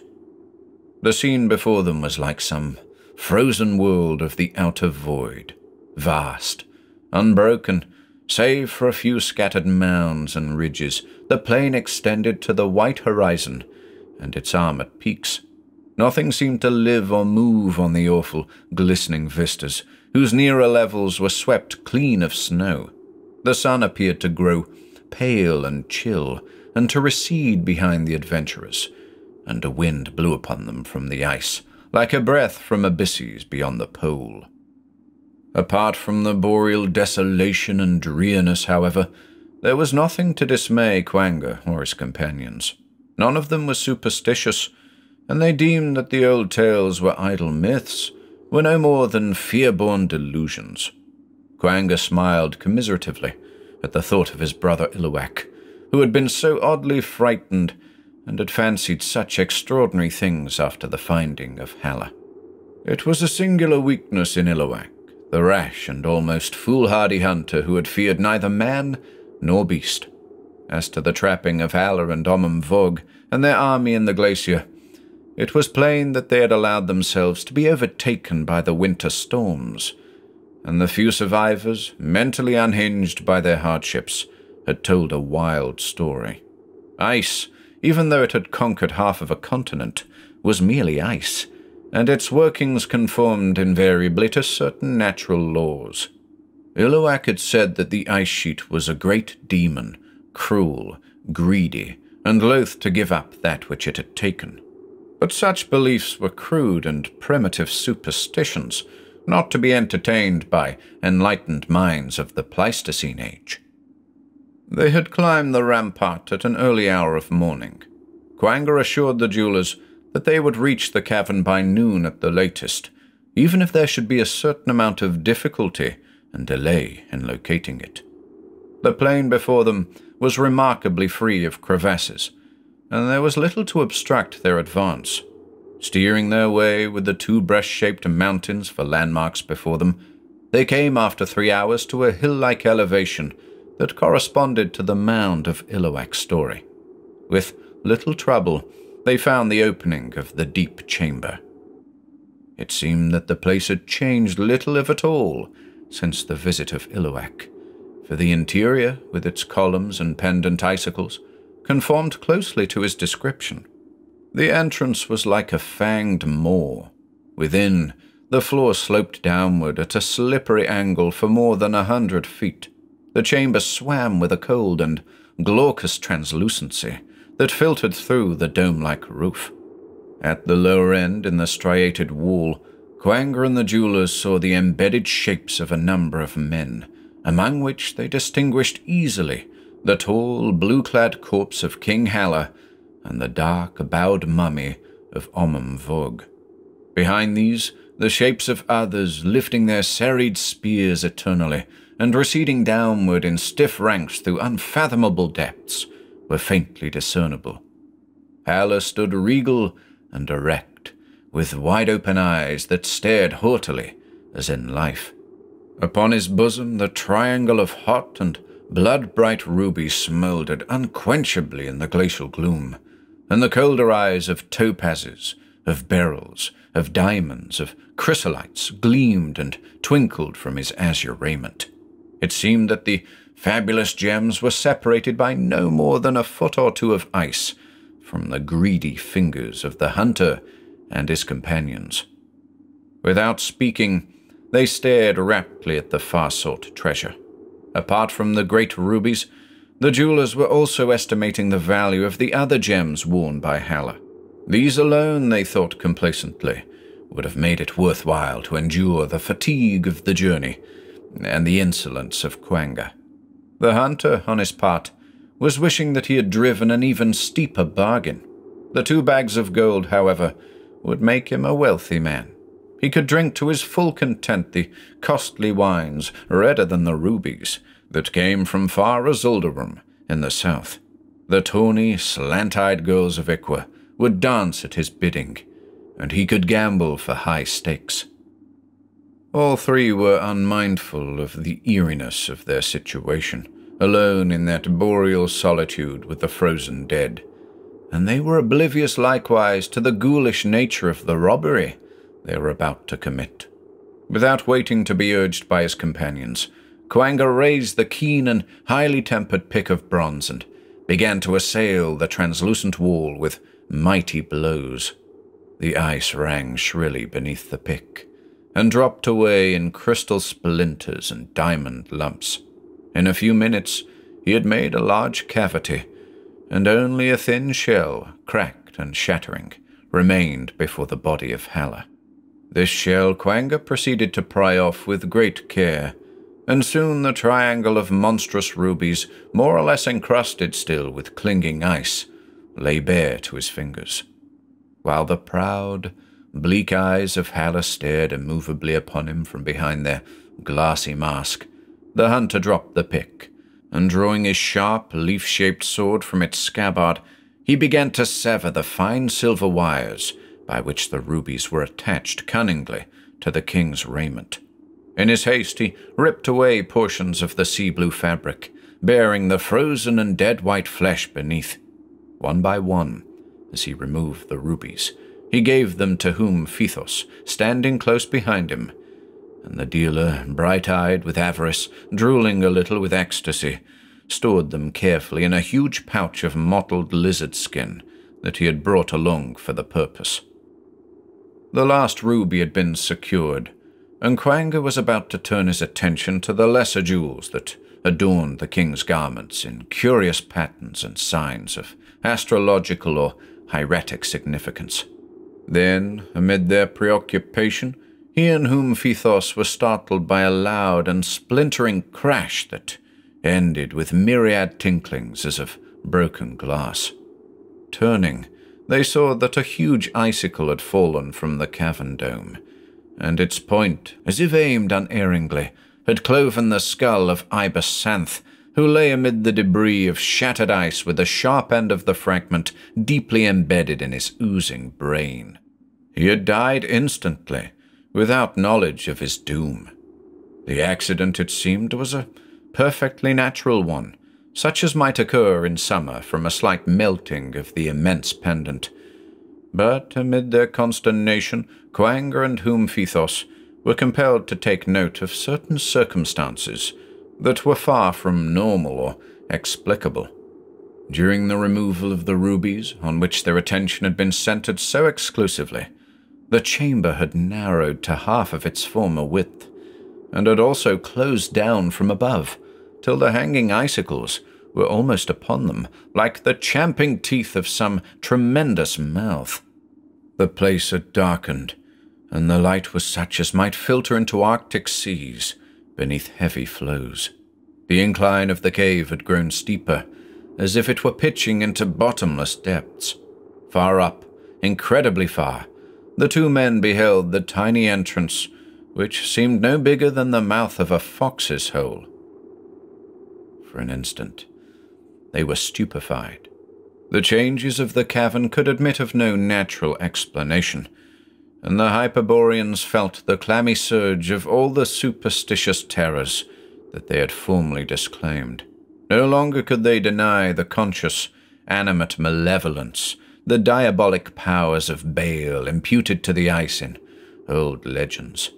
Realizing their peril, and spurred by a wild panic, they started to climb the incline. Phthos retained the bulging pouch of rubies, as well as the heavy bag of gold coins that hung from his girdle, and Quanga had enough presence of mind to keep his sword and pickaxe. In their terror-driven haste, however, both forgot the second bag of gold, which lay beside Ibis Santh, under the debris of the shattered pendant. The supernatural narrowing of the cave, the dreadful and sinister closing down of its roof, had apparently ceased. At any rate, the Hyperboreans could detect no visible continuation of the process as they climbed frantically and precariously toward the opening. They were forced to stoop in many places to avoid the mighty fangs that threatened to descend upon them, and even with the rough tiger-skin buskins that they wore, it was hard to keep their footing on the terrible slope. Sometimes they pulled themselves up by means of the slippery, pillar-like formations, and often Quanga, who led the way, was compelled to hew hasty steps in the incline with his pick. Phthos was too terrified for even the most rudimentary reflection. But Quanga, as he climbed, was considering the monstrous alterations of the cave, which he could not align with his wide and various experience of the phenomena of nature. He tried to convince himself that he had made a singular error in estimating the chamber's dimensions and the inclination of its floor. The effort was useless. He still found himself confronted by a thing that outraged his reason, a thing that distorted the known face of the world with unearthly, hideous madness, and mingled a malign chaos with its ordered workings. After an ascent that was frightfully prolonged, like the effort to escape from some delirious, tedious nightmare predicament, they neared the cavern mouth. There was barely room now for a man to creep on his belly beneath the sharp and ponderous teeth. Quanga feeling that the fangs might close upon him like those of some great monster, hurled himself forward and started to wriggle through the opening with a most unheroic celerity. Something held him back, and he thought, for one moment of stark horror, that his worst apprehensions were being realized. Then he found that his bow and quiver of arrows, which he had forgotten to remove from his shoulders, were caught against the pendant ice. While Phthos gibbered in a frenzy of fear and impatience, he crawled back and relieved himself of the impeding weapons, which he thrust before him together with his pick in a second and more successful attempt to pass through the straight opening. Rising to his feet on the open glacier, he heard a wild cry from Phthos, who, trying to follow Quanga, had become tightly wedged in the entrance through his greater girth. His right hand, clutching the pouch of rubies, was thrust forward beyond the threshold of the cave. He howled incessantly, with half-coherent protestations that the cruel ice teeth were crushing him to death. In spite of the eerie terrors that had unmanned him, the hunter still retained enough courage to go back and try to assist Phthos. He was about to assail the huge icicles with his pick, when he heard an agonizing scream from the jeweler, followed by a harsh and indescribable grating. There had been no visible movement of the fangs, and yet Quanga now saw that they had reached the cavern floor. The body of Phthos, pierced through and through by one of the icicles and ground down by the blunted teeth, was spurting blood on the glacier, like the red mist from a wine press. Quanga doubted the very testimony of his senses. The thing before him was patently impossible. There was no mark of cleavage in the mound above the cavern mouth to explain the descent of those awful fangs before his very eyes, but too swiftly for direct cognition. This unthinkable enormity had occurred. Phthos was beyond all earthly help, and Quanga, now wholly the slave of a hideous panic, would hardly have stayed longer to assist him in any case. But seeing the pouch that had fallen forward from the dead jeweler's fingers, the hunter snatched it up through an impulse of terror-mingled greed, and then, with no backward glance, he fled on the glacier toward the low-circling sun. For a few moments, as he ran, Quanga failed to perceive the sinister and ill-boding alterations, comparable to those of the cave, which had somehow occurred in the sheeted plain itself. With a terrific shock, which became an actual vertigo, he saw that he was climbing a long, insanely tilted slope, above whose remote extreme the sun had receded strangely, and was now small and chill, as if seen from an outer planet. The very sky was different. Though still perfectly cloudless, it had taken on a curious deathly pallor. A brooding sense of inimical volition, a vast and freezing malignity, seemed to pervade the air and to settle upon Quanga like an incubus. But more terrifying than all else, in its proof of a conscious and maligned arrangement of natural law, was the giddy poleward inclination that had been assumed by the level plateau. Quanga felt that creation itself had gone mad, and had left him at the mercy of demoniacal forces from the godless outer gulfs. Keeping a perilous foothold, weaving and staggering laboriously upward, he feared momently that he would slip and fall and slide back forever into Arctic depths unfathomable. And yet, when he dared to pause at last, and turn shudderingly to peer down at the supposed descent, he saw behind him an acclivity similar in all respects to the one he was climbing, a mad, oblique wall of ice that rose interminably to a second, remote sun. In the confusion of that strange bouleversement, he seemed to lose the last remnant of equilibrium, and the glacier reeled and pitched about him like an overturning world as he strove to recover the sense of direction that had never before deserted him. Everywhere, it appeared, there were small and wan parhelia that mocked him above unending glacial scarps. He resumed his hopeless climb through a topsy-turvy world of illusion, whether north, south, east, or west. He could not tell. A sudden wind swept downward on the glacier. It shrieked in Quanga's ears like the myriad voices of taunting devils. It moaned and laughed and ululated with shrill notes as of crackling ice. It seemed to pluck at Quanga with live, malicious fingers, to suck the breath for which he fought agonizingly. In spite of his heavy raiment and the speed of his toilsome ascent, he felt its bitter, mordant teeth searching and biting even to the marrow. Dimly, as he continued to climb upward, he saw that the ice was no longer smooth, but had risen into pillars and pyramids around him, or was fretted obscenely into wilder shapes. Immense, malignant profiles leered in blue-green crystal. The malformed heads of bestial devils frowned, and rearing dragons writhed immovably along the scarp or sank frozen into deep crevasses. Apart from these imaginary forms that were assumed by the ice itself, Quanga saw, or believed that he saw, human bodies and faces embedded in the glacier. Pale hands appeared to reach dimly and imploringly toward him from the depths, and he felt upon him the frost-bound eyes of men who had been lost in former years, and beheld their sunken limbs grown rigid in strange attitudes of torture. Quanga was no longer capable of thought.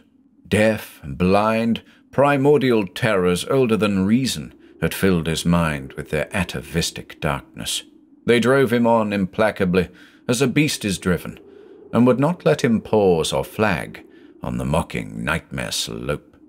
Reflection would have told him only that his ultimate escape was impossible, that the ice, alive and conscious and maleficent thing, was merely playing a cruel and fantastic game, which it had somehow devised in its incredible animism. So perhaps it was well that he had lost the power of reflection. Beyond hope and without warning, he came to the end of the glaciation.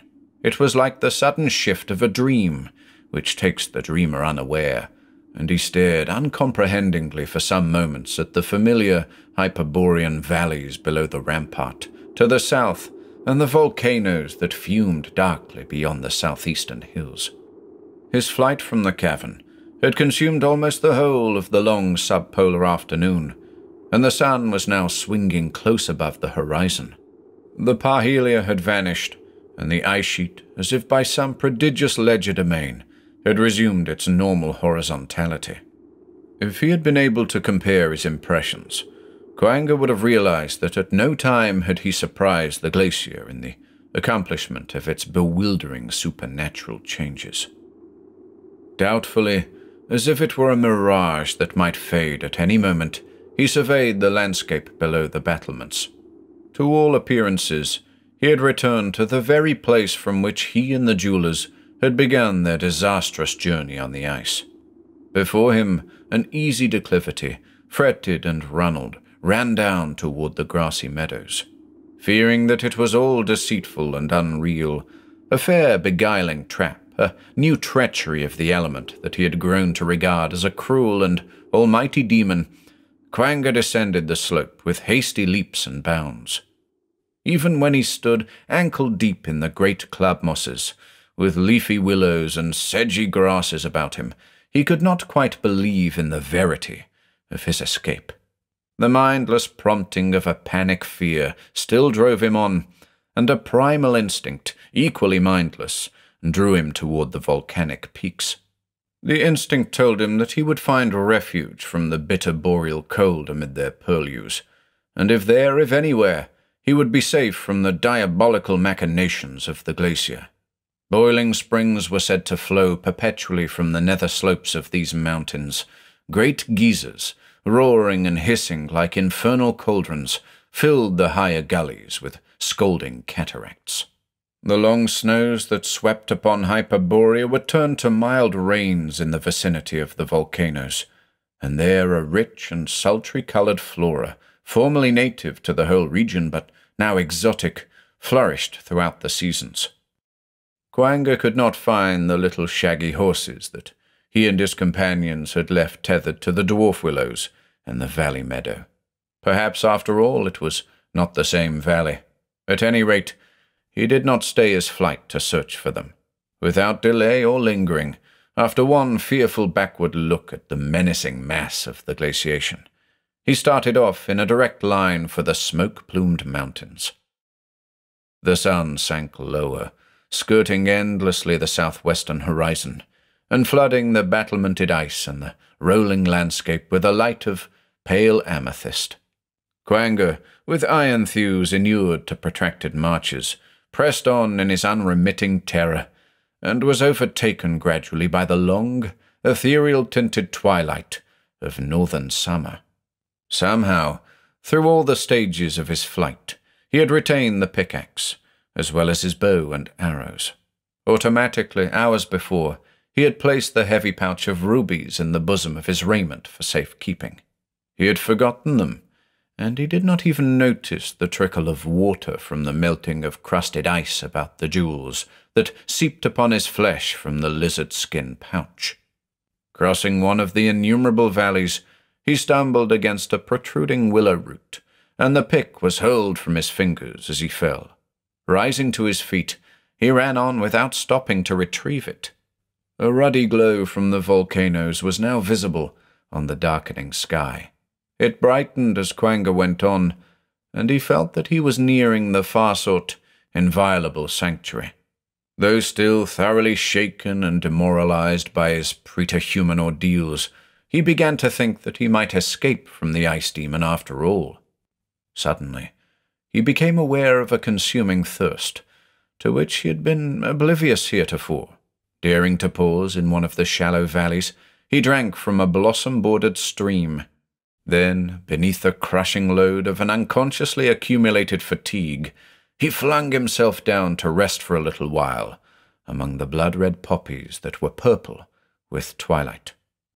Sleep fell like a soft and overwhelming snow upon his eyelids, but was soon broken by evil dreams in which he still fled vainly from the mocking and inexorable glacier.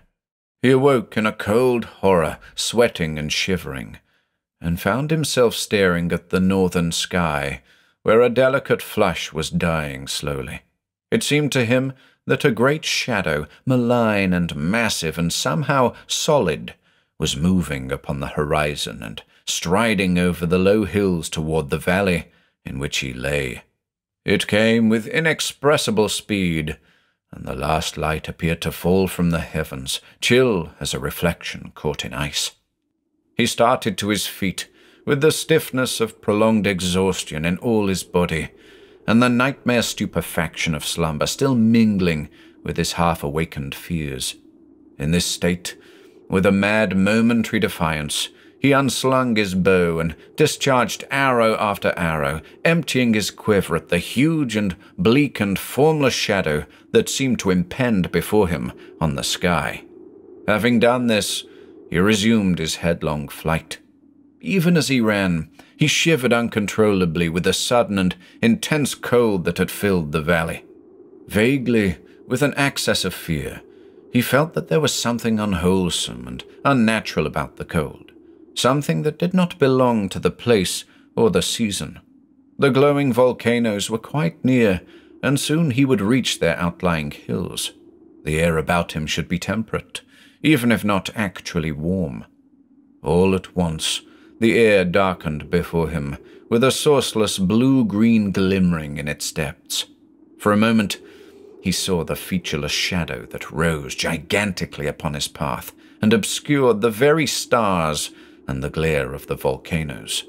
Then, with the swirling of a tempest-driven vapor, it closed about him, gelid and relentless. It was like phantom ice, a thing that blinded his eyes and stifled his breath, as if he were buried in some glacial tomb. It was cold with a transarctic rigor, such as he had never known, that ached unbearably in all his flesh, and was followed by a swiftly spreading numbness.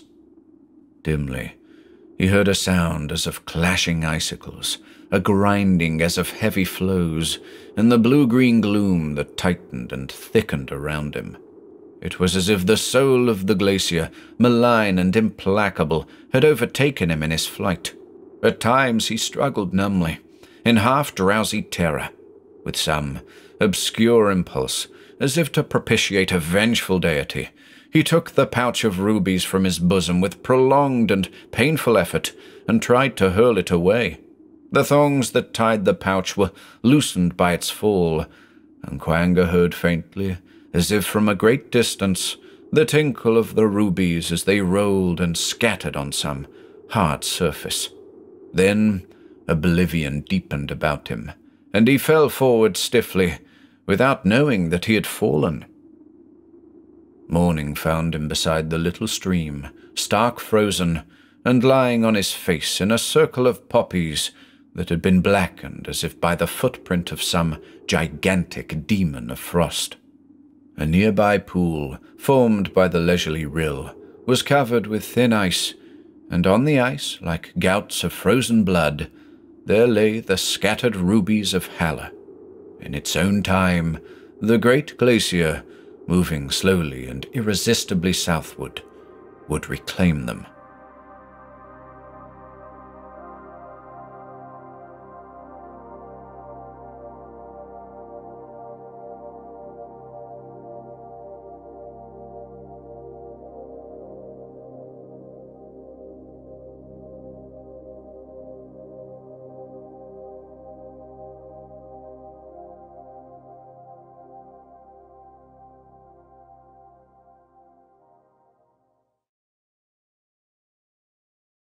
The Moonstone Mass by Harriet Prescott Spofford. There was a certain weakness possessed by my ancestors, though in no wise peculiar to them, and of which, in common with other more or less undesirable traits, I have come into the inheritance. It was the fear of dying in poverty. That, too, in the face of a goodly share of pelf stored in stocks, and lands, and copper-bottomed clippers, or what stood for copper-bottomed clippers, or rather sailed for them, in the clumsy commerce of their times. There was one old fellow in particular. His portrait is hanging over the hall stove today, leaning forward, somewhat blistered by the profuse heat and wasted fuel there, and as if as long as such an outrageous expenditure of caloric was going on he meant to have the full benefit of it, who is said to have frequently shed tears over the probable price of his dinner, and on the next day to have sent home a silver dish to eat it from at 100 times the cost. I find the inconsistencies of this individual constantly cropping out in myself, and although I could by no possibility be called a niggard, yet I confess that even now my prodigalities make me shiver. Some years ago I was the proprietor of the old family estate, unencumbered by anything except timber, that is worth its weight in gold yet, as you might say, alone in the world, save for an unloved relative, and with a sufficiently comfortable income, as I have since discovered, to meet all reasonable wants. I had, moreover, promised me in marriage the hand of a woman without a peer, and which I believe now might have been mine on any day when I saw fit to claim it. That I loved Eleanor tenderly and truly you cannot doubt. That I desired to bring her home, to see her flitting here and there in my dark old house, illuminating it with her youth and beauty, sitting at the head of my table that sparkled with its gold and silver heirlooms, making my days and nights like one delightful dream, was just as true. And yet I hesitated. I looked over my bank book. I cast up my accounts. I have enough for one, I said. I am not sure that it is enough for two. Eleanor, daintily nurtured, requires as dainty care for all time to come. Moreover, it is not two alone to be considered, for should children come, there is their education, their maintenance, their future provision and portion to be found. All this would impoverish us, and unless we ended by becoming mere dependents, we had, to my excited vision, only the cold charity of the world and the workhouse to which to look forward. I do not believe that Eleanor thought me right in so much of the matter as I saw fit to explain. But in maiden pride her lips perforce were sealed. She laughed, though, when I confessed my workhouse fear, and said that for her part she was thankful there was such a refuge at all, standing as it did on its knoll in the midst of green fields and shaded by broad-limbed oaks. She had always envied the old women sitting there by their evening fireside, and mumbling over their small affairs to one another. But all her words seemed merely idle badinage, so I delayed. I said, when the ship sails in, when that dividend is declared, when I see how this speculation turns out. The days were long that added up the count of years. The nights were dreary, but I believed that I was actuated by principle, and took pride to myself for my strength and self-denial. Moreover, old Paul, my great-uncle on my mother's side, and the millionaire of the family, was a bitter misogynist, and regarded women and marriage and household cares as the three remediless mistakes of an overruling providence. He knew of my engagement to Eleanor, but so long as it remained in that stage he had nothing to say. Let me once marry, and my share of his million would be best represented by a cipher. However, he was not a man to adore, and he could not live forever. Still, with all my own effort, I amassed wealth but slowly, according to my standard. My various ventures had various luck, and one day my old Uncle Paul, always intensely interested in the subject, both scientifically and from a commercial point of view, too old and feeble to go himself, but fain to send a proxy, and desirous of money in the family, made me an offer of that portion of his wealth on my return which would be mine on his demise, funded safely subject to my order, provided I made one of those who sought the discovery of the Northwest Passage. I went to town, canvassed the matter with the experts. I had always an adventurous streak, as old Paul well knew, and having given many hours to the pursuit of the smaller sciences, had a turn for danger and discovery as well. And when the Albatross sailed, in spite of Eleanor's shivering remonstrance and prayers and tears, in spite of the grave looks of my friends, I was one of those that clustered on her deck, prepared for either fate. They, my companions, it is true, were led by nobler lights, but as for me, it was much as I told Eleanor. My affairs were so regulated that they would go on uninterruptedly in my absence. I should be no worse off for going, and if I returned, letting alone the renown of the thing, my Uncle Paul's donation was to be appropriated. Everything then was assured, and we stood possessed of lucky lives. If I had any keen or eager desire of search, any purpose to aid the growth of the world or to penetrate the secrets of its formation, as indeed I think I must have had, I did not at that time know anything about it. But I was to learn that death and stillness have no kingdom on this globe, and that even in the extremest bitterness of cold and ice, perpetual interchange and motion is taking place. So we went, all sails set on favourable winds, bounding over blue sea, skirting frowning coasts, and ever pushing our way up into the dark mystery of the north. I shall not delay here to tell of Danish posts and the hospitality of summer settlements in their long afternoon of Arctic daylight, nor will I weary you with any description of the succulence of the radishes that grew under the panes of glass and the governor's scrap of moss and soil, scarcely of more size than a lady's parlour fernery, and which seemed to our dry mouths full of all the earth's cool juices. But advance, as we ourselves hastened to do, while that chill and crystalline sun shone up into the ice-cased dens and caverns of the pole. By the time that the long blue twilight fell, when the rough and rasping cold sheathed all the atmosphere, and the great stars pricked themselves out on the heavens like spears' points, the Albatross was hauled up for winter quarters, banked and boarded, heaved high on fields of ice, and all her inmates, during the wintry dark, led the life that prepared them for further exploits in higher latitudes the coming year, learning the dialects of the Eskimo, the tricks of the seal and walrus, making long explorations with the dogs and Glipnu, their master, breaking ourselves in for business that had no play about it. Then, at last, the August sun set us free again. Inlets of tumultuous water traversed the great ice floes.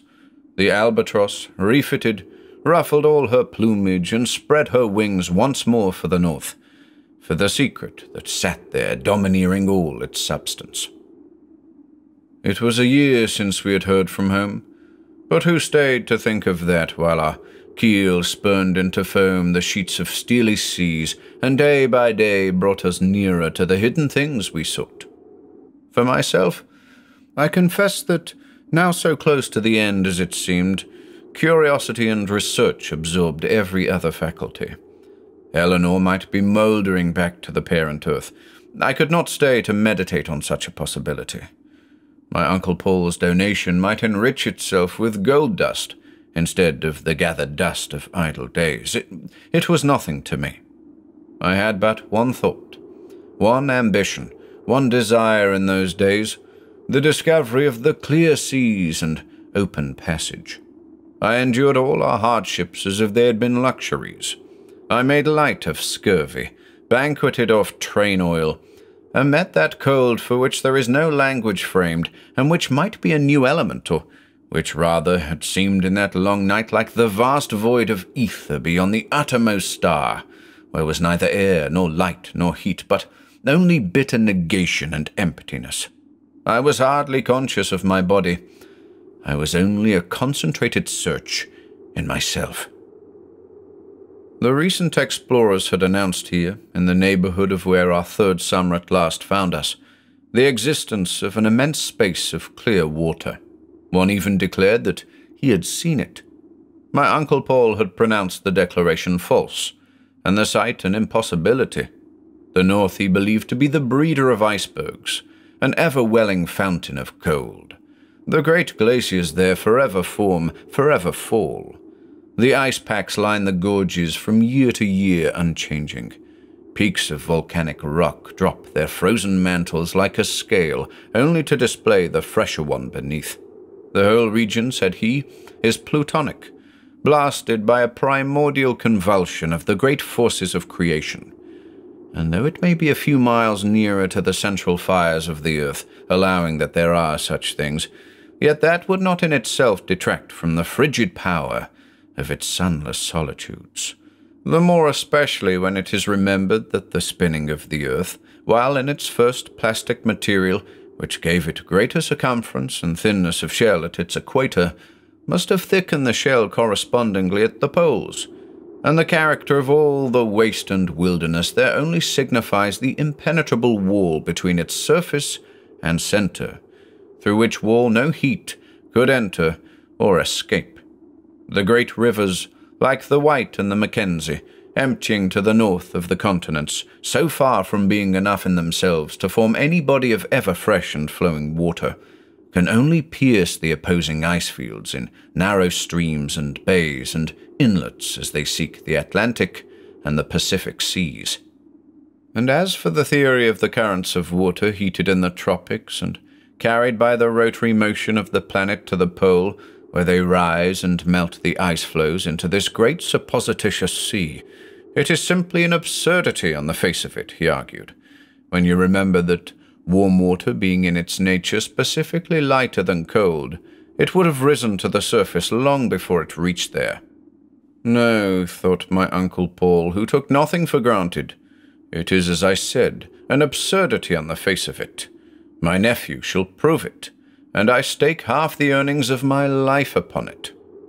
To tell the truth, I thought much the same as he did, and now that such a mere trifle of distance intervened between me and the proof, I was full of a feverish impatience that almost amounted to insanity. We had proceeded but a few days, coasting the crushing capes of rock that everywhere seemed to run out in a diablerie of tusks and horns to drive us from the region that they warded, now cruising through a runlet of blue water just wide enough for our keel, with silver reaches of frost stretching away into a ghastly horizon, now plunging upon tossing seas, the sun wheeling round and round, and never sinking from the strange, weird sky above us, when again to our lookout a glimmer in the low horizon told its awful tale, a sort of smoky lustre like that which might ascend from an army of spirits, The fierce and fatal spirits tented on the terrible field of the ice floe. We were alone, our single little ship speeding ever upward in the midst of that untravelled desolation. We spoke seldom to one another, oppressed with the sense of our situation.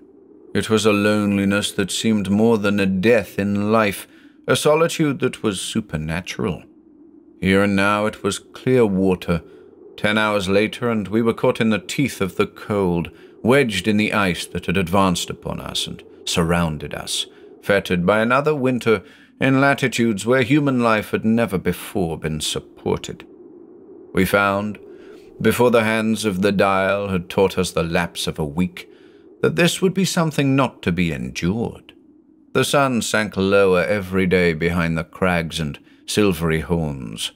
The heavens grew to wear a hue of violet, almost black, and yet unbearably dazzling. As the notes of our voices fell upon the atmosphere, they assumed a metallic tone, as if the air itself had become frozen from the beginning of the world, and they tinkled against it. Our sufferings had mounted in their intensity till they were too great to be resisted. It was decided at length, when the one long day had given place to its answering night, and in the jet-black heavens the stars, like knobs of silver, sparkled so large and close upon us that we might have grasped them in our hands, that I should take a sledge with Glipnu and his dogs, and see if there were any path to the westward by which, if the Albatross were forsaken, those of her crew that remained might follow it, and find an escape to safety. Our path was on a frozen sea. If we discovered land, we did not know that the foot of man had ever trodden it. We could hope to find no cache of snow-buried food. Neither fish nor game lived in this desert of ice that was so devoid of life in any shape as to seem dead itself. But, well provisioned, furred to the eyes, and essaying to nurse some hopefulness of heart, we set out on our way through this valley of death, relieving one another, and travelling day and night. Still night and day to the west rose the black coast, one interminable height. To the east extended the sheets of unbroken ice.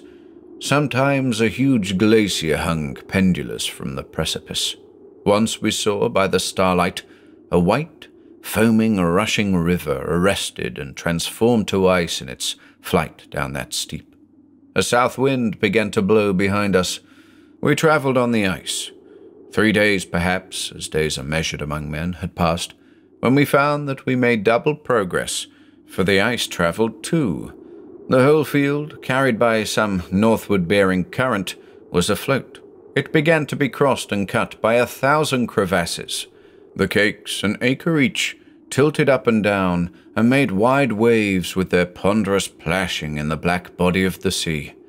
We could hear them grinding distantly in the clear dark against the coast, against each other. There was no retreat.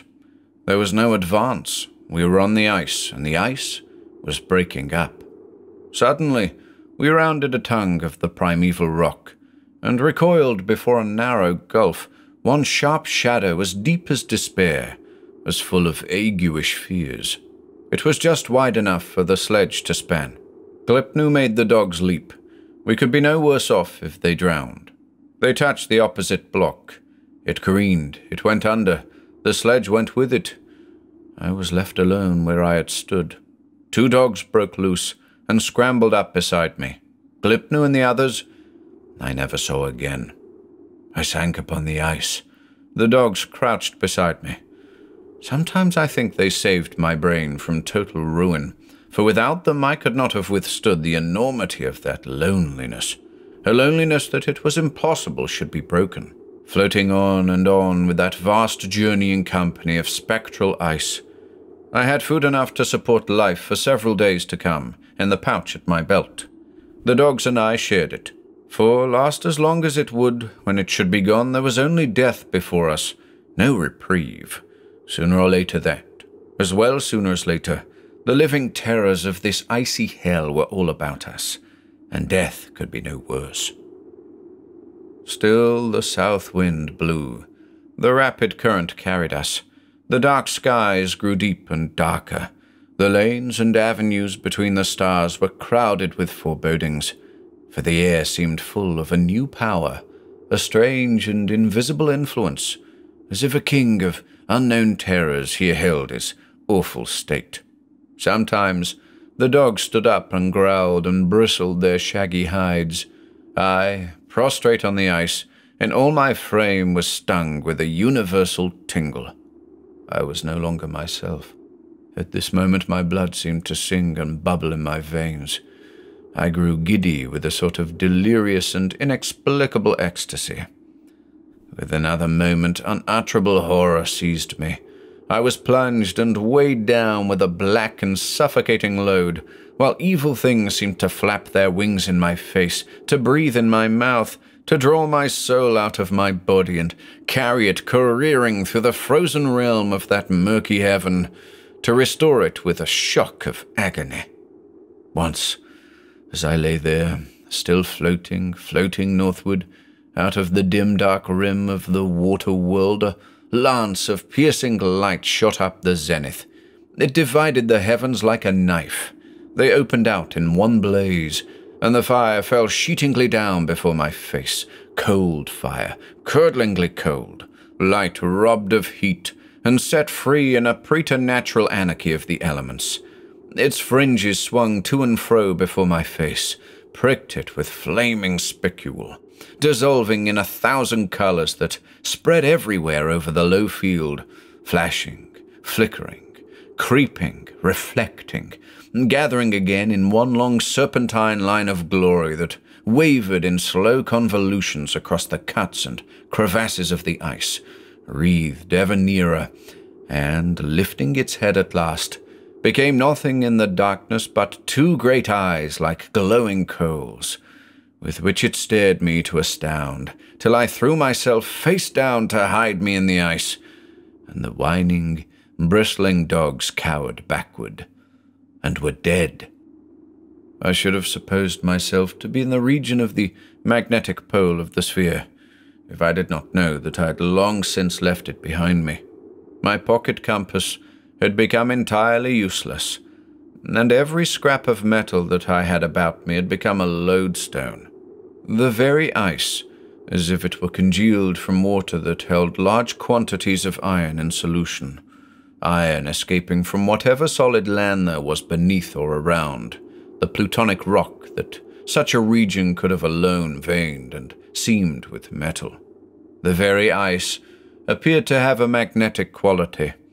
It held me so that I changed my position upon it with difficulty, and, as if it established a battery by the aid of the singular atmosphere above it, frequently sent thrills quivering through and through me, till my flesh seemed about to resolve into all the jarring atoms of its original constitution, and again soothed me, with a velvet touch, into a state which, if it were not sleep, was at least haunted by visions that I dare not believe to have been realities, and from which I always awoke with a start to find myself still floating.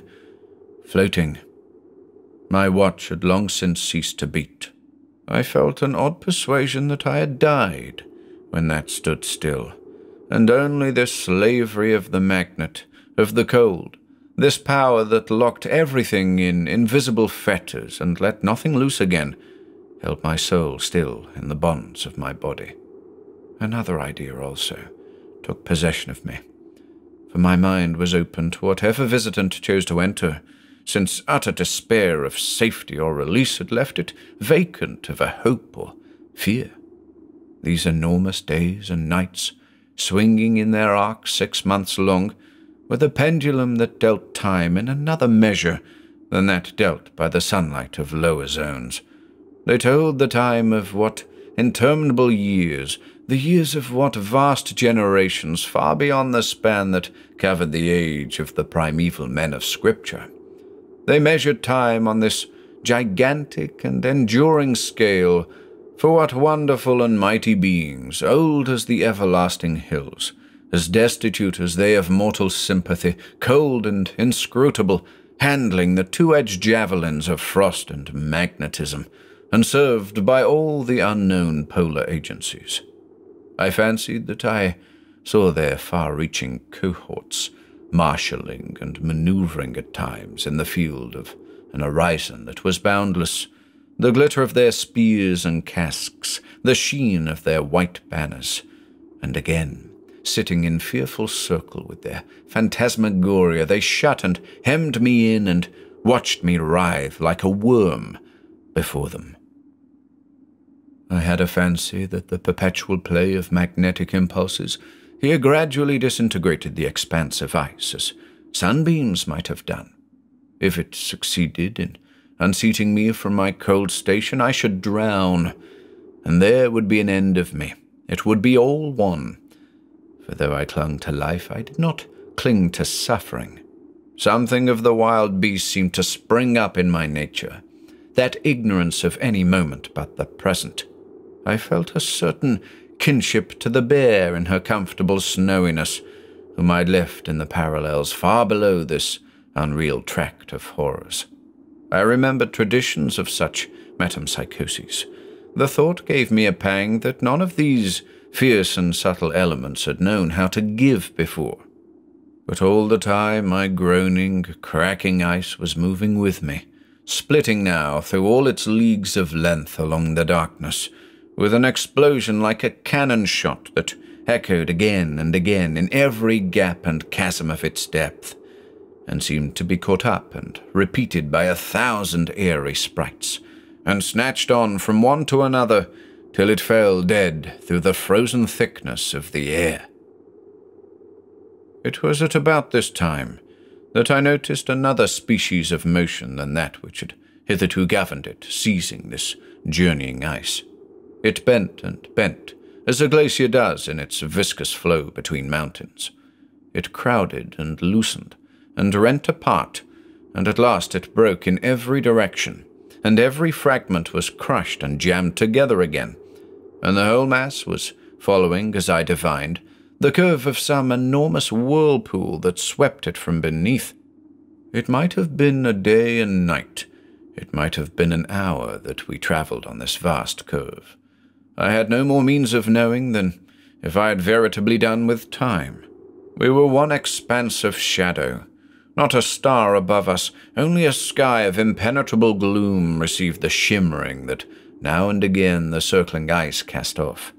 It was a strange, slow motion, yet with such a steadiness and strength about it that it had the effect of swiftness. It was long since any water, or the suspicion of any, had been visible. We might have been grinding through some gigantic hollow, for all I could have told. Snow had never fallen here. The mass moved, you knew, as if you felt the prodigious hand that grasped and impelled it from beneath. Whither was it tending? In the eddy of what huge stream that went, with the smoke of its fall hovering on the brink, to plunge a tremendous cataract over the limits of the earth, into the unknown abyss of space. Far in advance, there was a faint glimmering, a sort of powdery light glancing here and there. As we approached it, the ice and I, it grew fainter, and was, by and by, lost in a vast twilight that surrounded us on all sides. At the same time, it became evident that we had passed under a roof, an immense and vaulted roof. As crowding, stretching, rending, we passed on, uncanny gleams were playing distantly above us and around us, now and then overlaying all things with a sheeted illumination as deathly as a grave light, now and then shooting up in spires of blood-red radiance that disclosed the terrible aurora. I was in a cavern of ice as wide and as high as the heavens. These flashes of glory, alternated with equal flashes of darkness, as you might say, taught me to perceive. Perhaps tremendous tide after tide had hollowed it with all its fantastic recesses, or had that titanic race of the interminable years built it as a palace for their monarch, a temple for their deity, with its domes that sprung far up immeasurable heights and hung palely shining like mock heavens of hazy stars, its aisles that stretched away down colonnades of crystal columns into unguessed darkness, its high-heaved arches, its pierced and open sides. Now, an aurora burned up like a blue light, and went skimming under all the vaults, far off into far and farther hollows, revealing as it went still loftier heights and colder answering radiances. Then these great arches glowed like blocks of beryl. Wondrous tracery of delicate vines and leaves, greener than the greenest moss, wandered over them, wreathed the great pillars, and spread round them in capitals of flowers. Roses crimson as a carbuncle, hyacinths like bedded cubes of amethyst, violets bluer than sapphires, all as if the flowers had been turned to flame, yet also cruelly cold, as if the power that wrought such wonders could simulate a sparkle beyond even the lustre of light, but could not give it heat, that principle of life, that fountain of first being.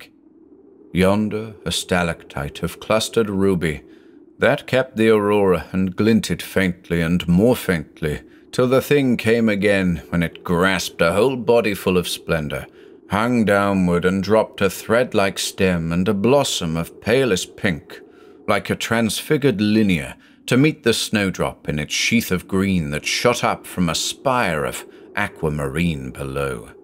Here, living rainbows flew from buttress to buttress and frolicked in the domes, the only things that dared to live and sport where beauty was frozen into horror. It seemed as if that shifting death light of the aurora photographed all these things upon my memory, for I noted none of them at the time.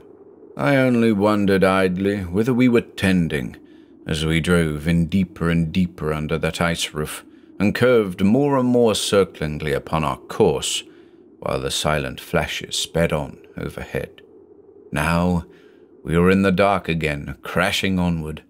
Now a cold blue radiance burst from every icicle, from every crevice, and I saw that the whole enormous mass of our motion bent and swept around a single point, a dark yet glittering form that sat as if upon the apex of the world. Was it one of those mightier than the Anakim, more than the sons of God, to whom all the currents of this frozen world converged? Sooth, I know not, for presently I imagined that my vision made only an exaggeration of some brown Eskimo sealed up and left in his snow house to die. A thin sheathing of ice appeared to clothe him and give the glister to his duskiness. Insensible as I had thought myself to any further fear, I cowered beneath the stare of those dead and icy eyes.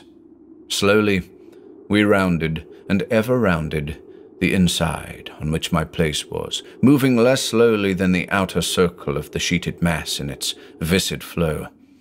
And as we moved, by some fate, my eye was caught by the substance on which this figure sat. It was no figure at all now, but a bare jag of rock rising in the center of this solid whirlpool, and carrying on its summit something which held a light that not one of these icy freaks pranking in the dress of gems and flowers had found it possible to assume. It was a thing so real, so genuine, my breath became suspended, my heart ceased to beat, my brain that had been a lump of ice seemed to move in its skull. Hope that had deserted me suddenly sprung up like a second life within me. The old passion was not dead, if I was. It rose stronger than life or death, or than myself.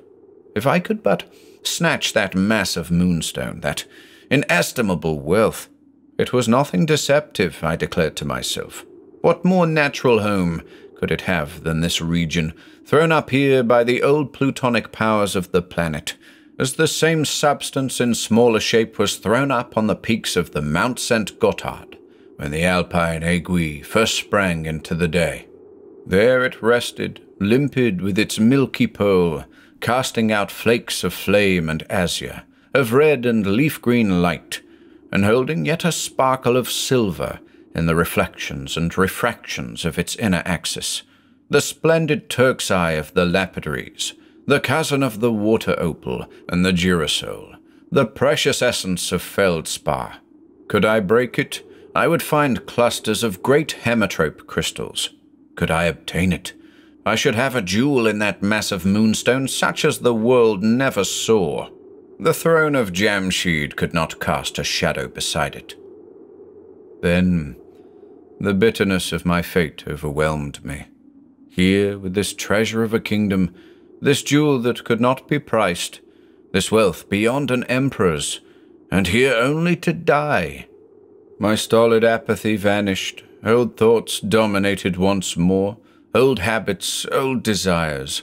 I thought of Eleanor then, in her warm, sunny home, the blossoms that bloomed around her, the birds that sang, the cheerful evening fires, the longing thoughts for one who never came, who never was to come. But I would, I cried, where human voice had never cried before. I would return. I would take this treasure with me. I would not be defrauded. Should not I, a man, conquer this inanimate blind matter?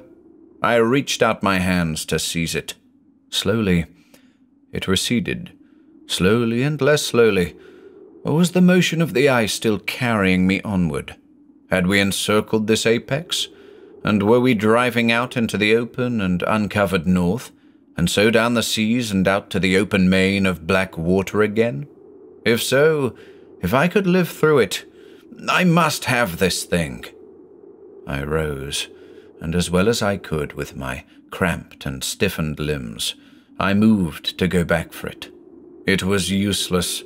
The current that carried us was growing invincible. The gaping gulfs of the outer seas were sucking us toward them. I fell. I scrambled to my feet. I would still have gone back, but as I attempted it, the ice whereon I was inclined ever so slightly tipped more boldly, gave way and rose in a billow, broke and piled over on another mass beneath. Then the cavern was behind us, and I comprehended that this ice stream, having doubled its central point, now in its outward movement encountered the still incoming body, and was to pile above and pass over it, the whole expanse bending, cracking, breaking, crowding and compressing, till its rearing tumult made bergs more mountainous than the offshot glaciers of the Greenland continent, that should ride safely down to crumble in the surging seas below. As block after block of the rent ice rose in the air, lighted by the blue and bristling aurora points, toppled and mounted higher, it seemed to me that now indeed I was battling with those elemental agencies in the dreadful fight I had desired. One man against the might of matter. I sprang from that block to another. I gained my balance on a third, climbing, shouldering, leaping, struggling, holding with my hands, catching with my feet, crawling, stumbling, tottering, rising high and higher with the mountain ever making underneath, a power unknown to my foes coming to my aid, a blessed rushing warmth that glowed on all the surface of my skin, that set the blood to racing in my veins, that made my heart beat with newer hope, sink with newer despair, rise buoyant with new determination. Except when the shaft of light pierced the shivering sky, I could not see or guess the height that I had gained.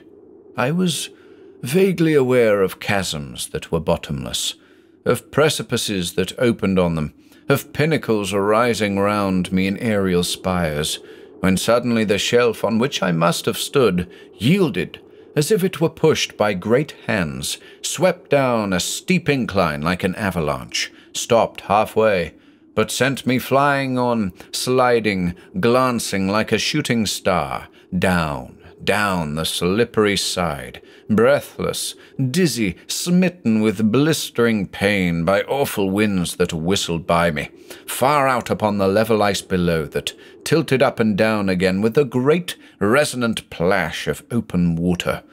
Unconscious for a moment that I lay at last upon a fragment that the mass behind urged on, I knew and I remembered nothing more. Faces were bending over me when I opened my eyes again, rough, uncouth, and bearded faces, but no monsters of the pole. Whalemen, rather, smelling richly of train oil, but I could recall nothing in all my life one fraction so beautiful as they. The angels on whom I hope to open my eyes when death has really taken me will scarcely seem sights more blessed than did those rude whalers of the North Pacific Sea. The North Pacific Sea, for it was there that I was found, explain it how you may. Whether the albatross had pierced farther to the west than her sailing master knew, and had lost her reckoning with the disordered compass needle under new stars, or whether I had really been the sport of the demoniac beings of the ice, tossed by them from zone to zone in a dozen hours. The whalers, real creatures enough, had discovered me on a block of ice, they said. Nor could I, in their opinion, have been many days undergoing my dreadful experience, for there was still food in my wallet when they opened it. They would never believe a word of my story. And so far from regarding me as one who had proved the Northwest Passage in my own person, they considered me a mere idle maniac, as uncomfortable a thing to have on a shipboard as a ghost or a dead body, wrecked and unable to account for myself, and gladly transferred me to a homeward-bound Russian man-of-war, whose officers afforded me more polite but quite as decided skepticism.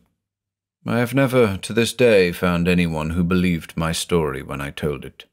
So you can take it for what it is worth.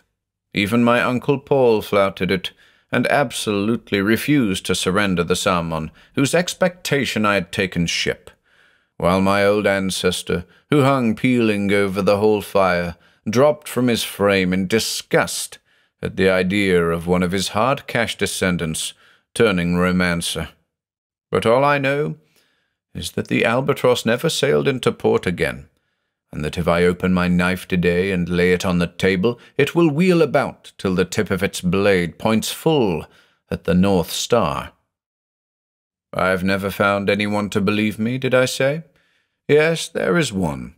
Eleanor never doubted a word of my narration, never asked me if cold and suffering had not shaken my reason. But then, after the first recital, she has never been willing to hear another word about it. And if I ever allude to my lost treasure or the possibility of instituting search for it, she asks me if I need more lessons to be content with the treasure that I have, and gathers up her work and gently leaves the room. So that now I speak of it so seldom, if I had not told the thing to you, it might come to pass that I should forget altogether the existence of my mass of moonstone. My mass of moonshine, old Paul calls it. I let him have his say. He cannot have that nor anything else much longer. But when all is done, I recall Galileo, and I mutter to myself, poor Simuove, it was a mass of moonstone. With these eyes I saw it. With these hands I touched it. With this heart I longed for it. With this will I mean to have it yet.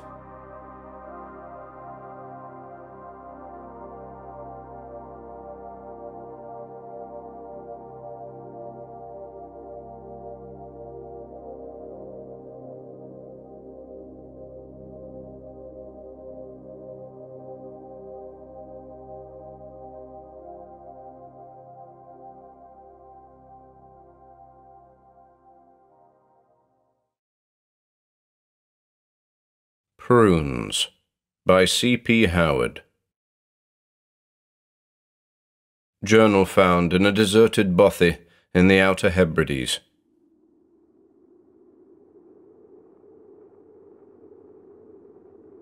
April 17. They say that to keep a journal is to keep one's sanity. I do hope that's true. Stationed here, alone, 4 weeks and counting, and I'm losing my marbles.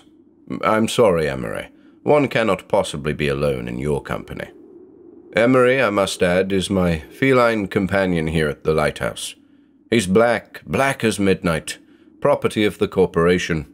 You see, watchmen such as me are no longer permitted to work in pairs or groups. Trouble follows. Folie à deux, they say. Paranoia, mania. But a lone watchman and a corporation cat, that ought to be sufficient. We'll see about that, won't we? I've never been much of a diarist.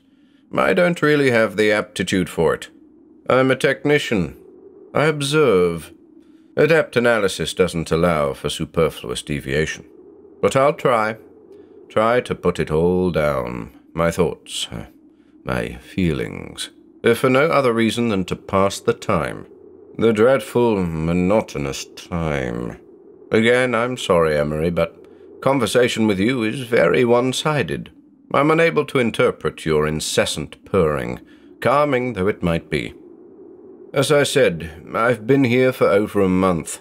Arrived March 20, relieved my predecessor and his cat, and went about the business of applying the personal touches a studious watchman requires. The lighthouse stands on a rocky outcrop, or quay, just half a mile from the island. They say that it has been here for a long time. Centuries. I don't know about that. But the island, I'm hesitant to name it here, has been here for millennia. It projects from the sea like a cluster of cathedral spires, woefully barren and topped with ice. It's the reason I'm here. The reason my predecessors were here. And the cause, no doubt, of the trouble I mentioned earlier. Sitting by the window in the watchroom, which is up on level 3, Emery at my feet, fire in the stove, the island ogles me with shimmering, hostile eyes. If it wasn't for the money, I wouldn't be here. But the money is good. Very good. It has to be, all things considered. Still, I'd rather not be here. I miss the warmth of the sun and the cafes along the promenade. I'm a people watcher at heart, observing the comings and goings of strangers as they order a cappuccino and read a book, or gaze longingly at the sapphire waters. The latter I can do at least. The ocean is all about me, a vast desert, flat and expansive. Astonishing, really. April 19. Cats are sensitive creatures. It was the marked change in Emery's behavior that alerted me to the onset of the blizzard last night. We were in the watchroom, some 50 meters above the waters below, when suddenly my feline companion approached me and proceeded to brush up against me fitfully. A distant wail followed, accompanied by the unmistakable but initially sporadic pitter-patter of hailstones against the north window. The storm proper wasn't far behind, bearing down on the lighthouse with great rapidity. Emery became quite twitchy, emitting a low yowl, trotting back and forth by my feet, demanding attention. This I gave him, as the hail, robust and pitiless, continued its assault. The invisible wind howled ceaselessly, not to be hindered by the minuscule lighthouse in its path. We hunkered down, Henry and I, my gaze fixed on the north window, praying to God that the thick glass would remain intact. Eventually my prayers were answered. The blizzard passed over us and left us in peace, fading like a whirling wraith in the southern gloom. The night sky thereafter cleared, revealing the sparkling stars in all their glory. The aurora borealis danced a dim waltz, sage green and crimson red. But little comfort did these things provide, for the clearing of the skies could lead to only one thing, a drop in temperature. And the drop was dramatic.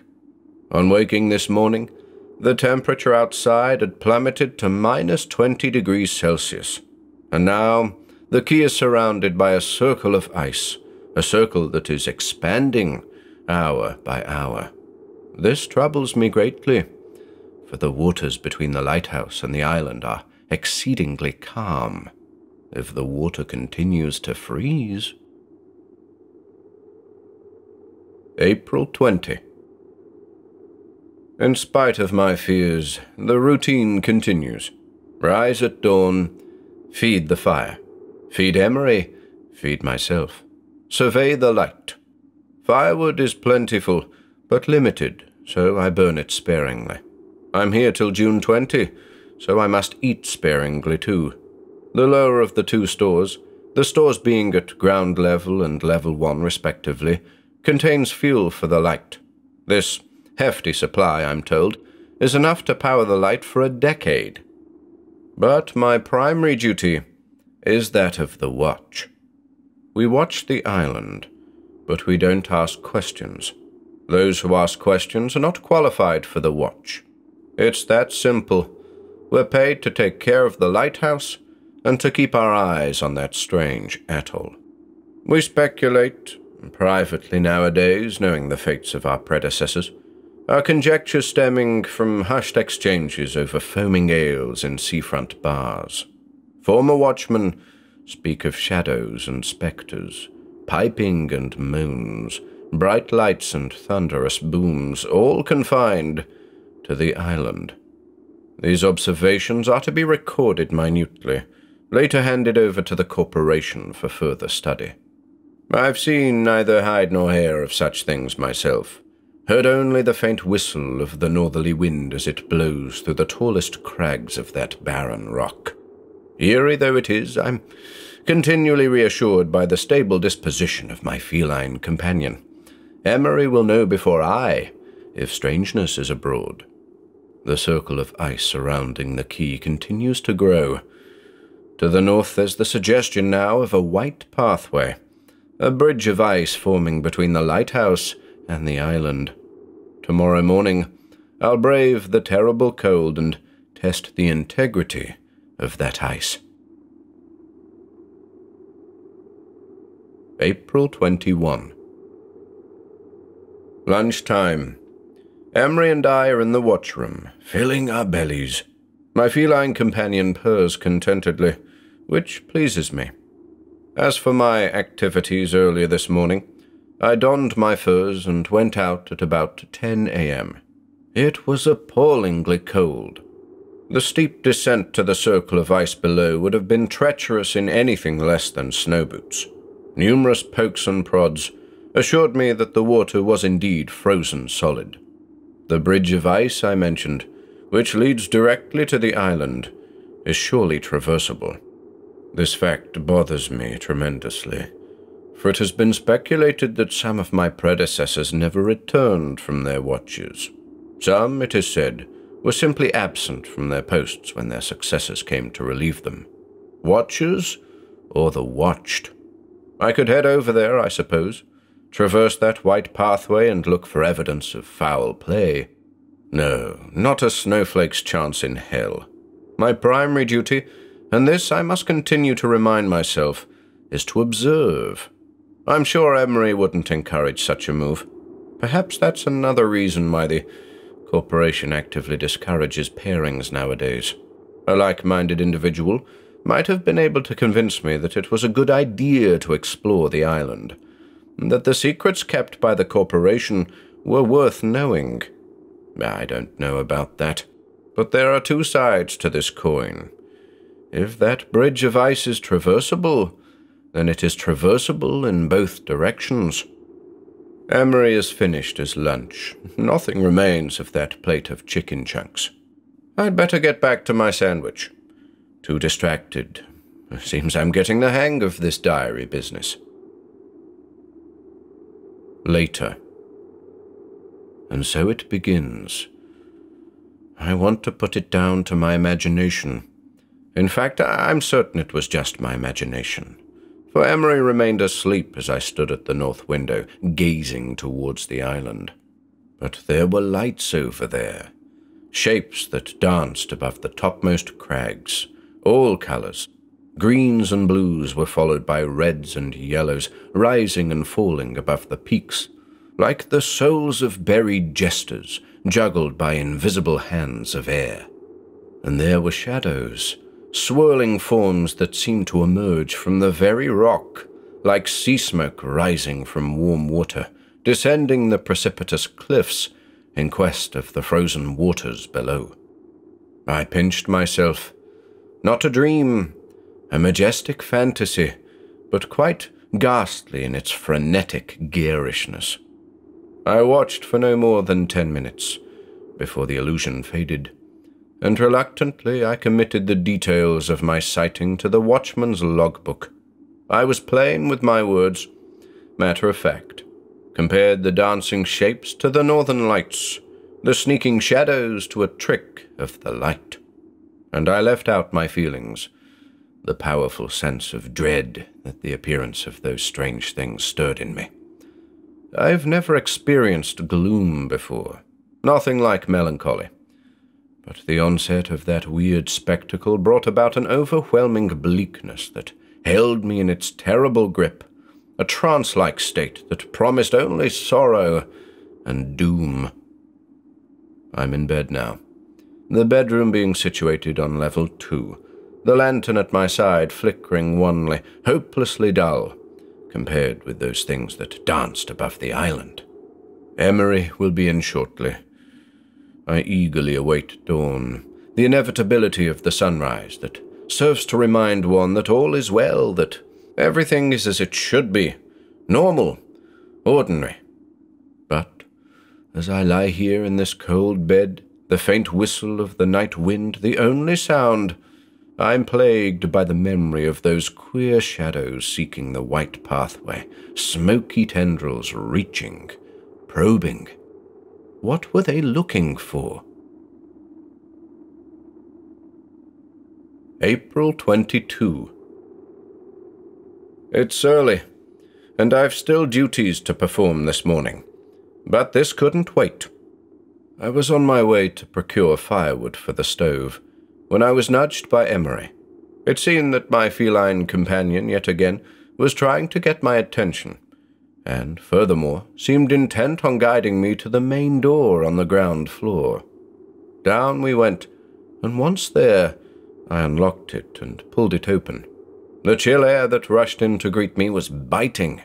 It's very difficult to describe just how cold it is up here. I've experienced my fair share of extreme weather during several winters in the taiga, but this place is something else. Cold with purpose is one way of putting it. A cold that has something to say, something of great importance. But there was something else out there waiting for me this morning. Emery emitted that low yowl of his, only the second time he'd done so. A series of footprints were visible in the compacted snow, leading right up to the door. Not my steps from the day before. These were narrow prints, made by slender, booted feet. Donning my furs, I stepped outside, ignoring the cat's hiss of disapproval. I followed the steps all the way to the ice bridge, by way of which this mysterious, slender-footed stranger had undoubtedly come. But that's where I stopped. I hadn't the energy or the will to attempt to go any further. So, what's going on here? Is the island inhabited by an elusive, slender-footed race? Or were the curious footprints made by an Arctic bipedal beast of some description? I scratched my head as I returned to the shelter of the lighthouse, pausing on the threshold, as the realization that the prince of the nocturnal wanderer had come in only one direction disturbed my train of thought. I've just now completed a thorough search of the lighthouse, on the lookout for wispy interlopers.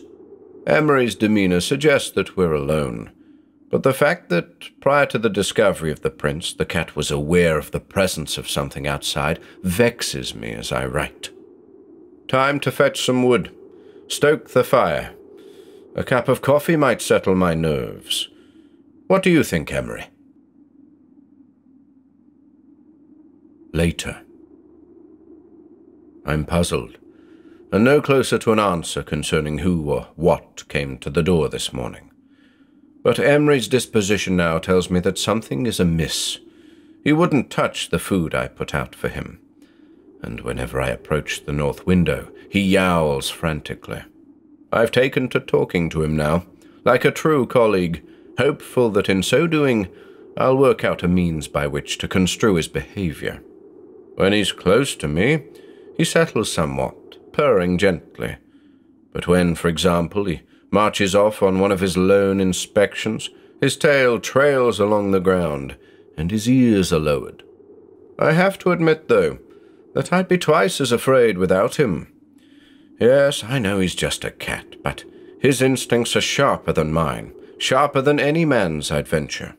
Here on the edge of the world, with only one's thoughts for company, you'd forgive a lone watchman for losing his marbles. But with a cat like Emery by one side, one might just be able to hold on to them. For a little while longer, anyway. I'm not looking forward to nightfall. Later. It's late, 11:36 p.m., according to my watch. No lights tonight, no creeping shadows. But there's a racket. Several strange noises, all of which, it would seem, are carried by the northerly wind to the quay, where, uncannily, they're able to penetrate the thick glass windows and stone walls in order to reach my ears. My feline companion is haunted by these sounds, on his haunches most of the time, yowling ceaselessly, and these sounds are unlike any I've ever heard before. There are bouts of dissonant melodies like the insane piping of church organs, uncanny cackles belonging to throats less than human and much less than animal, horribly suggestive clashes comparable to vast portions of glacial ice tumbling into the sea. Again, reluctantly, wanting desperately to attribute these things to my imagination, I'll make a note of the sounds in the watchman's logbook. Make a note with a pencil gripped by a trembling hand. And again, I'll omit to mention the gloom, the dread I feel. Those predecessors of mine who went mad, those who disappeared entirely, were they too haunted by the Isle of Lear? It would seem that that dark rock has it in for us, all of us. It sure as heck doesn't want me to get any sleep tonight. I suppose I'll just lie in bed, staring at the ceiling, glancing at the flickering lamp beside me, wrestling with Emery at my feet, wondering what it's all about, why the corporation is so secretive about it, until that infernal commotion ceases. Will it cease? Give me a break. April 23. No sun today, just grey, gloomy skies. The night was long.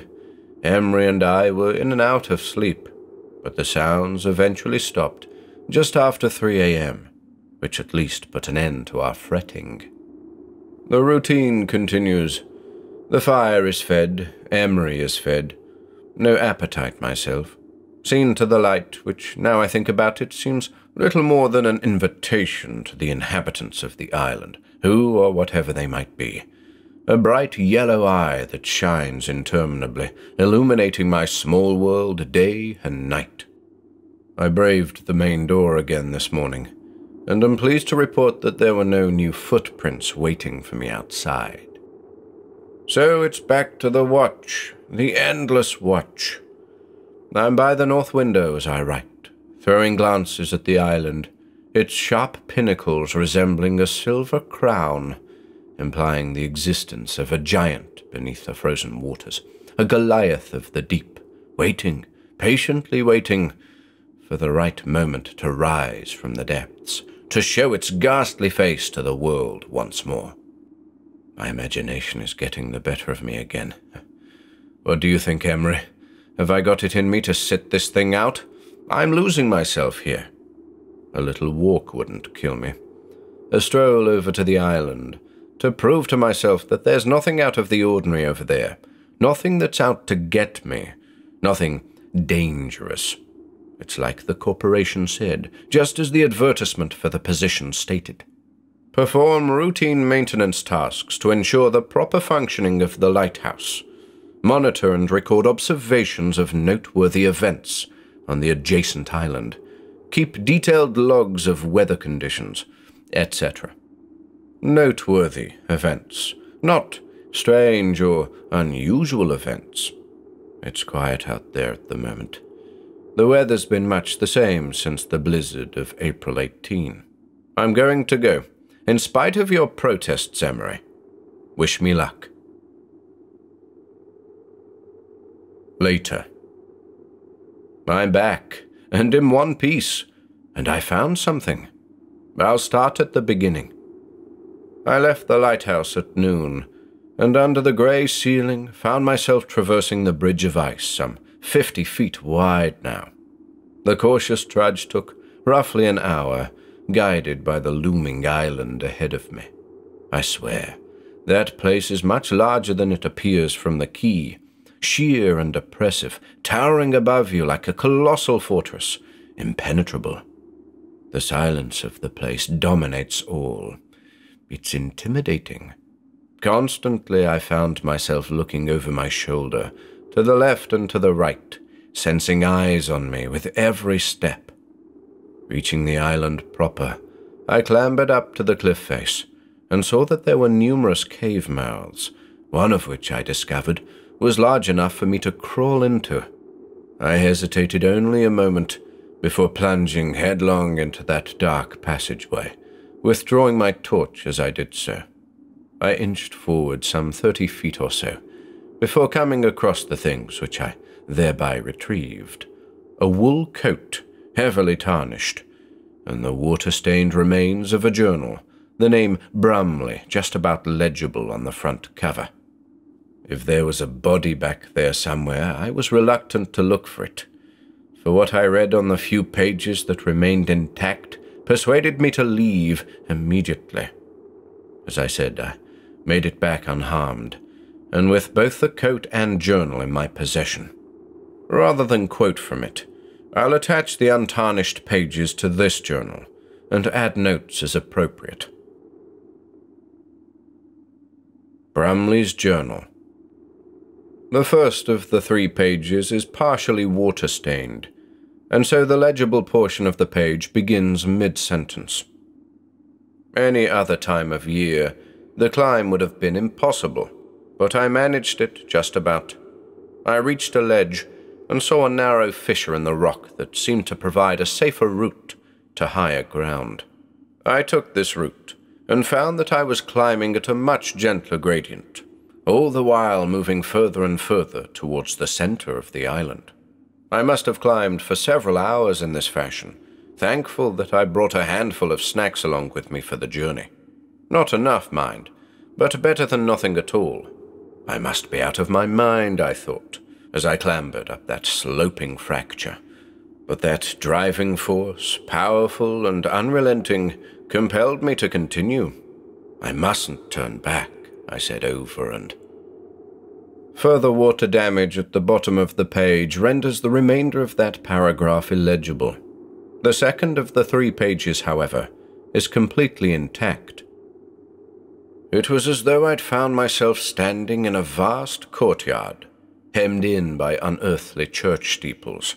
Deep violet skies hung overhead.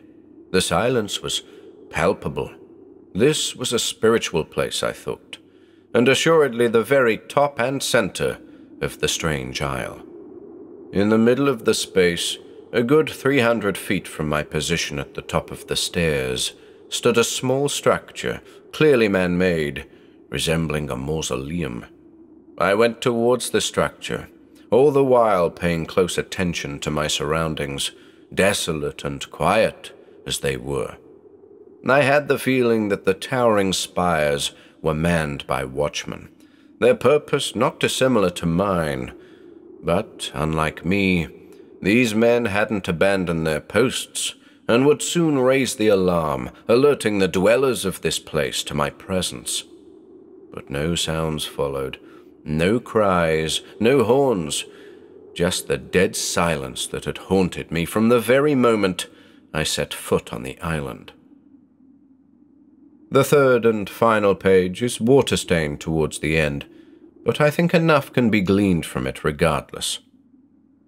When at last I reached the small structure, I saw that it could be nothing else but a mausoleum. The word Lair, being the name of the island, was etched in bold lettering above a huge stone door, on either side of which broad columns supported a surprisingly plain, hip roof. And then, as the last vestiges of light faded above, the stone door swung open inexplicably, and from the darkness beyond rushed a ghastly stench, filling my nostrils and forcing me backwards.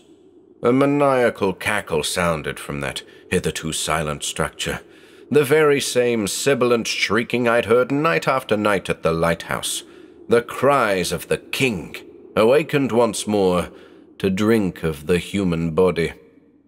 My nightmares come to life. I turned and fled, saw the watchmen, my predecessors, descending from the spires like deflated, desiccated... End of journal.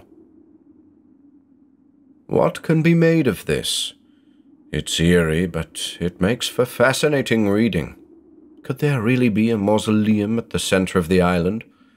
If so, who or what is the thing that lies within, ostensibly quite alive? I wish I could say that Brumley's account was nothing more than the result of a fever dream. But I, too, have heard things, seen things. Emery is wise to it, too. How the remains of my predecessor came to be in the darkness of that cave, I'm unable to surmise. But I don't like it. Don't like it one bit. The corporation must know about it. They've known about it from the very first. But still, I'm baffled. Observations are one thing, but what if this thing comes after me? I've no means to sound the alarm, no means of escape. What are we to do, Emery? The cat has nothing to say on the matter, but he's very vocal about Brumley's coat. Can't blame him, really. It stinks. April 24. Another strangely silent night. Like a night in the void. Slept better, though. Emery seems all right, since throwing that coat out, that is. Watched me do it, too. We could do without the smell of death in here. In spite of all I've experienced, the routine continues.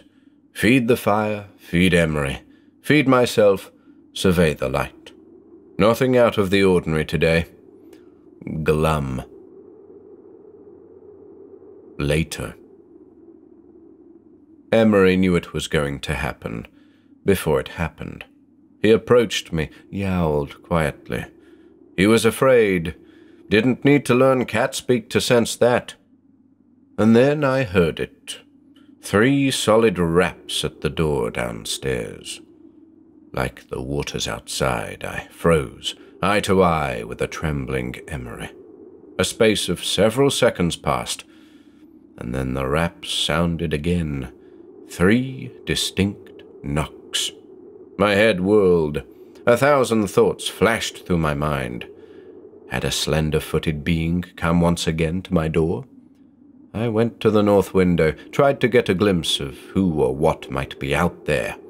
But it was dark outside, not helped by the overhanging balcony above that threw the lower portions of the lighthouse into shadow.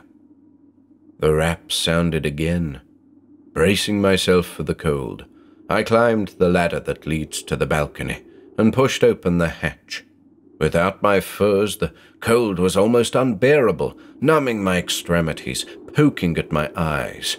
But I meant to be outside only briefly. I made my way to the railing and peered over the edge into the gloom below. I thought I caught sight of a shape in the darkness, but I couldn't be sure. Back through the hatch I went, and down into the watchroom. Emery was yowling again, and rushed over to me the moment he saw me. The raps came again, and I was left with a simple choice: ignore the mysterious caller, or answer the summons. And yet I managed to conjure up a third option, and made my hesitant way downstairs, intending to listen by the door, to somehow determine the nature of the call, without opening it. With all the stealth I could muster, I crept towards the door, and placed my ear up against it. It's a large metal door and weatherproof, designed to withstand the most brutal of blizzards, so I was fairly confident in its ability to offer protection from whatever lurked without.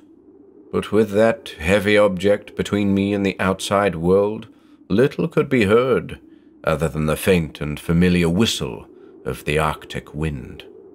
Suddenly, the rap sounded again, frightening me half to death. "Hello?" I called without thought, my heart in my mouth. And dimly, very dimly, I heard an answering voice. "Let me in," the voice called, an empty voice. "Who are you?" "I'm cold." "Who are you?" I repeated. "It's cold out here." "Answer the question." "Cold without my coat." I froze at that. Brumley was out there. But that simply couldn't be. If the spectre of the dead watchman was out there and he wanted his coat, he'd have to go searching for it on the ice. "Who are you?" I called again, nervously. But no further responses followed. I retreated, terrified. Emery was waiting for me in the watchroom, yowling like a cat possessed. I comforted him the best I could, shivering from head to toe. The ghosts of the island were closing in, emboldened somehow. Could a door, a simple metal door of the material world, really prevent their intrusion? Nothing has happened since, but I think my feline companion and I are at the end of our tethers. I'm not sure how much more we're able to take. April 29. Days have passed without incident. The routine has continued. I've risen at dawn, kept the fire burning. Emery and I are well fed. The light continues to shine. I've been over these journal entries in the watchman's logbook a dozen times, wondering if it wasn't just a dream, barring the salvaged papers of Brumley. That is. Emery seems his usual pleasant self, happy to just eat and lounge about, as is a cat's prerogative. But I'm not so settled. There's an atmosphere of expectation, like hidden forces are mounting against us, gathering the will and means necessary to take the lighthouse and its occupants. If so, this could be the end for me and my feline companion. If, after all, I'm not imagining all of this. Imagination is a powerful thing, especially when it's all a man has left, isolated in a barren place, trapped by the elements, stuck in repetition. But I'm quite sane. I know this only too well. I'd welcome madness at this stage, I think. Madness, at least, is served with a chance of recovery. If only the promise of adequate compensation was enough to get me through. How am I to endure another 8 weeks? Later. The end is near. They're coming. I'm by the north window, Emery at my feet, quivering. Under the light of the aurora, the king approaches. He's a mass of color, sometimes liquid, at other times solid, taking the form of a giant, like the Kuttner of the Norse. His shrieks penetrate this humble lighthouse, ghastly proclamations of intent. Behind the king trail the slender-footed shadows of men, looking to my squinting eyes like emaciated corpses. Brumley is among them. I can just about make out his distinctive wool coat. Must have found it, after all. It's a nightmare procession, a fleet of ghouls commanded by a spectral monarch. They advance so slowly. Why do you tease me, my king? Be merciful and plunge thy blade deep into my breast. And yet still, the ethereal army creeps and crawls. Slender feet trample the ice. Their shimmering leader conducts them like the shriveled members of a dead orchestra. The king's music is dissonant and terrible, not meant for the ears of men. Surely it was composed for hell's welcome ceremony. The watch is over. No longer can I gaze on a spectacle such as this. My head hurts, my limbs ache. Must find a way to keep them out. Thoughts on paper won't save me, nor you, Emery. But wait, There's a rapping at the door. It's coming in threes, just as it did before. 'Tis a sound I just cannot ignore. What will I do about these things at my door? Later. They're inside. I've barricaded the door to the watchroom. Emery and I are cowering by the stove. I thought about setting fire to the fuel in the store, but I can't get to it now. The king and his followers have brought their maddening music to the lighthouse and mean to take the cat and me, by any means possible, back to the island, to that courtyard at its center, overlooked by the lofty cathedral spires, into the blackness of his unholy mausoleum, to what ultimate end I dread to think. They're at the door now, dozens of lumbering forms, hammering with withered fists, the serpentine shadow of the king at their backs, urging them on. I hear the splintering of wood. The cat is at his wit's end. It's over. What can be done against such things? This mysterious king and his acolytes of darkness. What else is there to say? I'm sorry, Emery. If somebody finds this journal, I beg of you, demolish the lighthouse, abandon the watch. We don't belong here. Don't come looking for me, for my feline companion and I are bound for the island, to be drained by the king, desiccated, turned to prunes.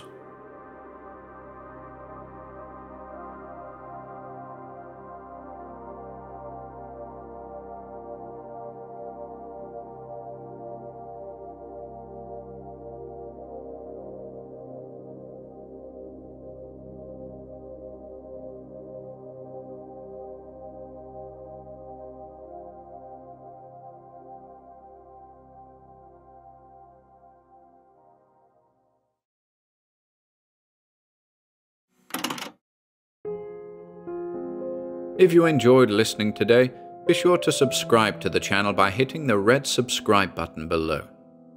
After doing so, click the bell icon next to the subscribe button to receive new content notifications.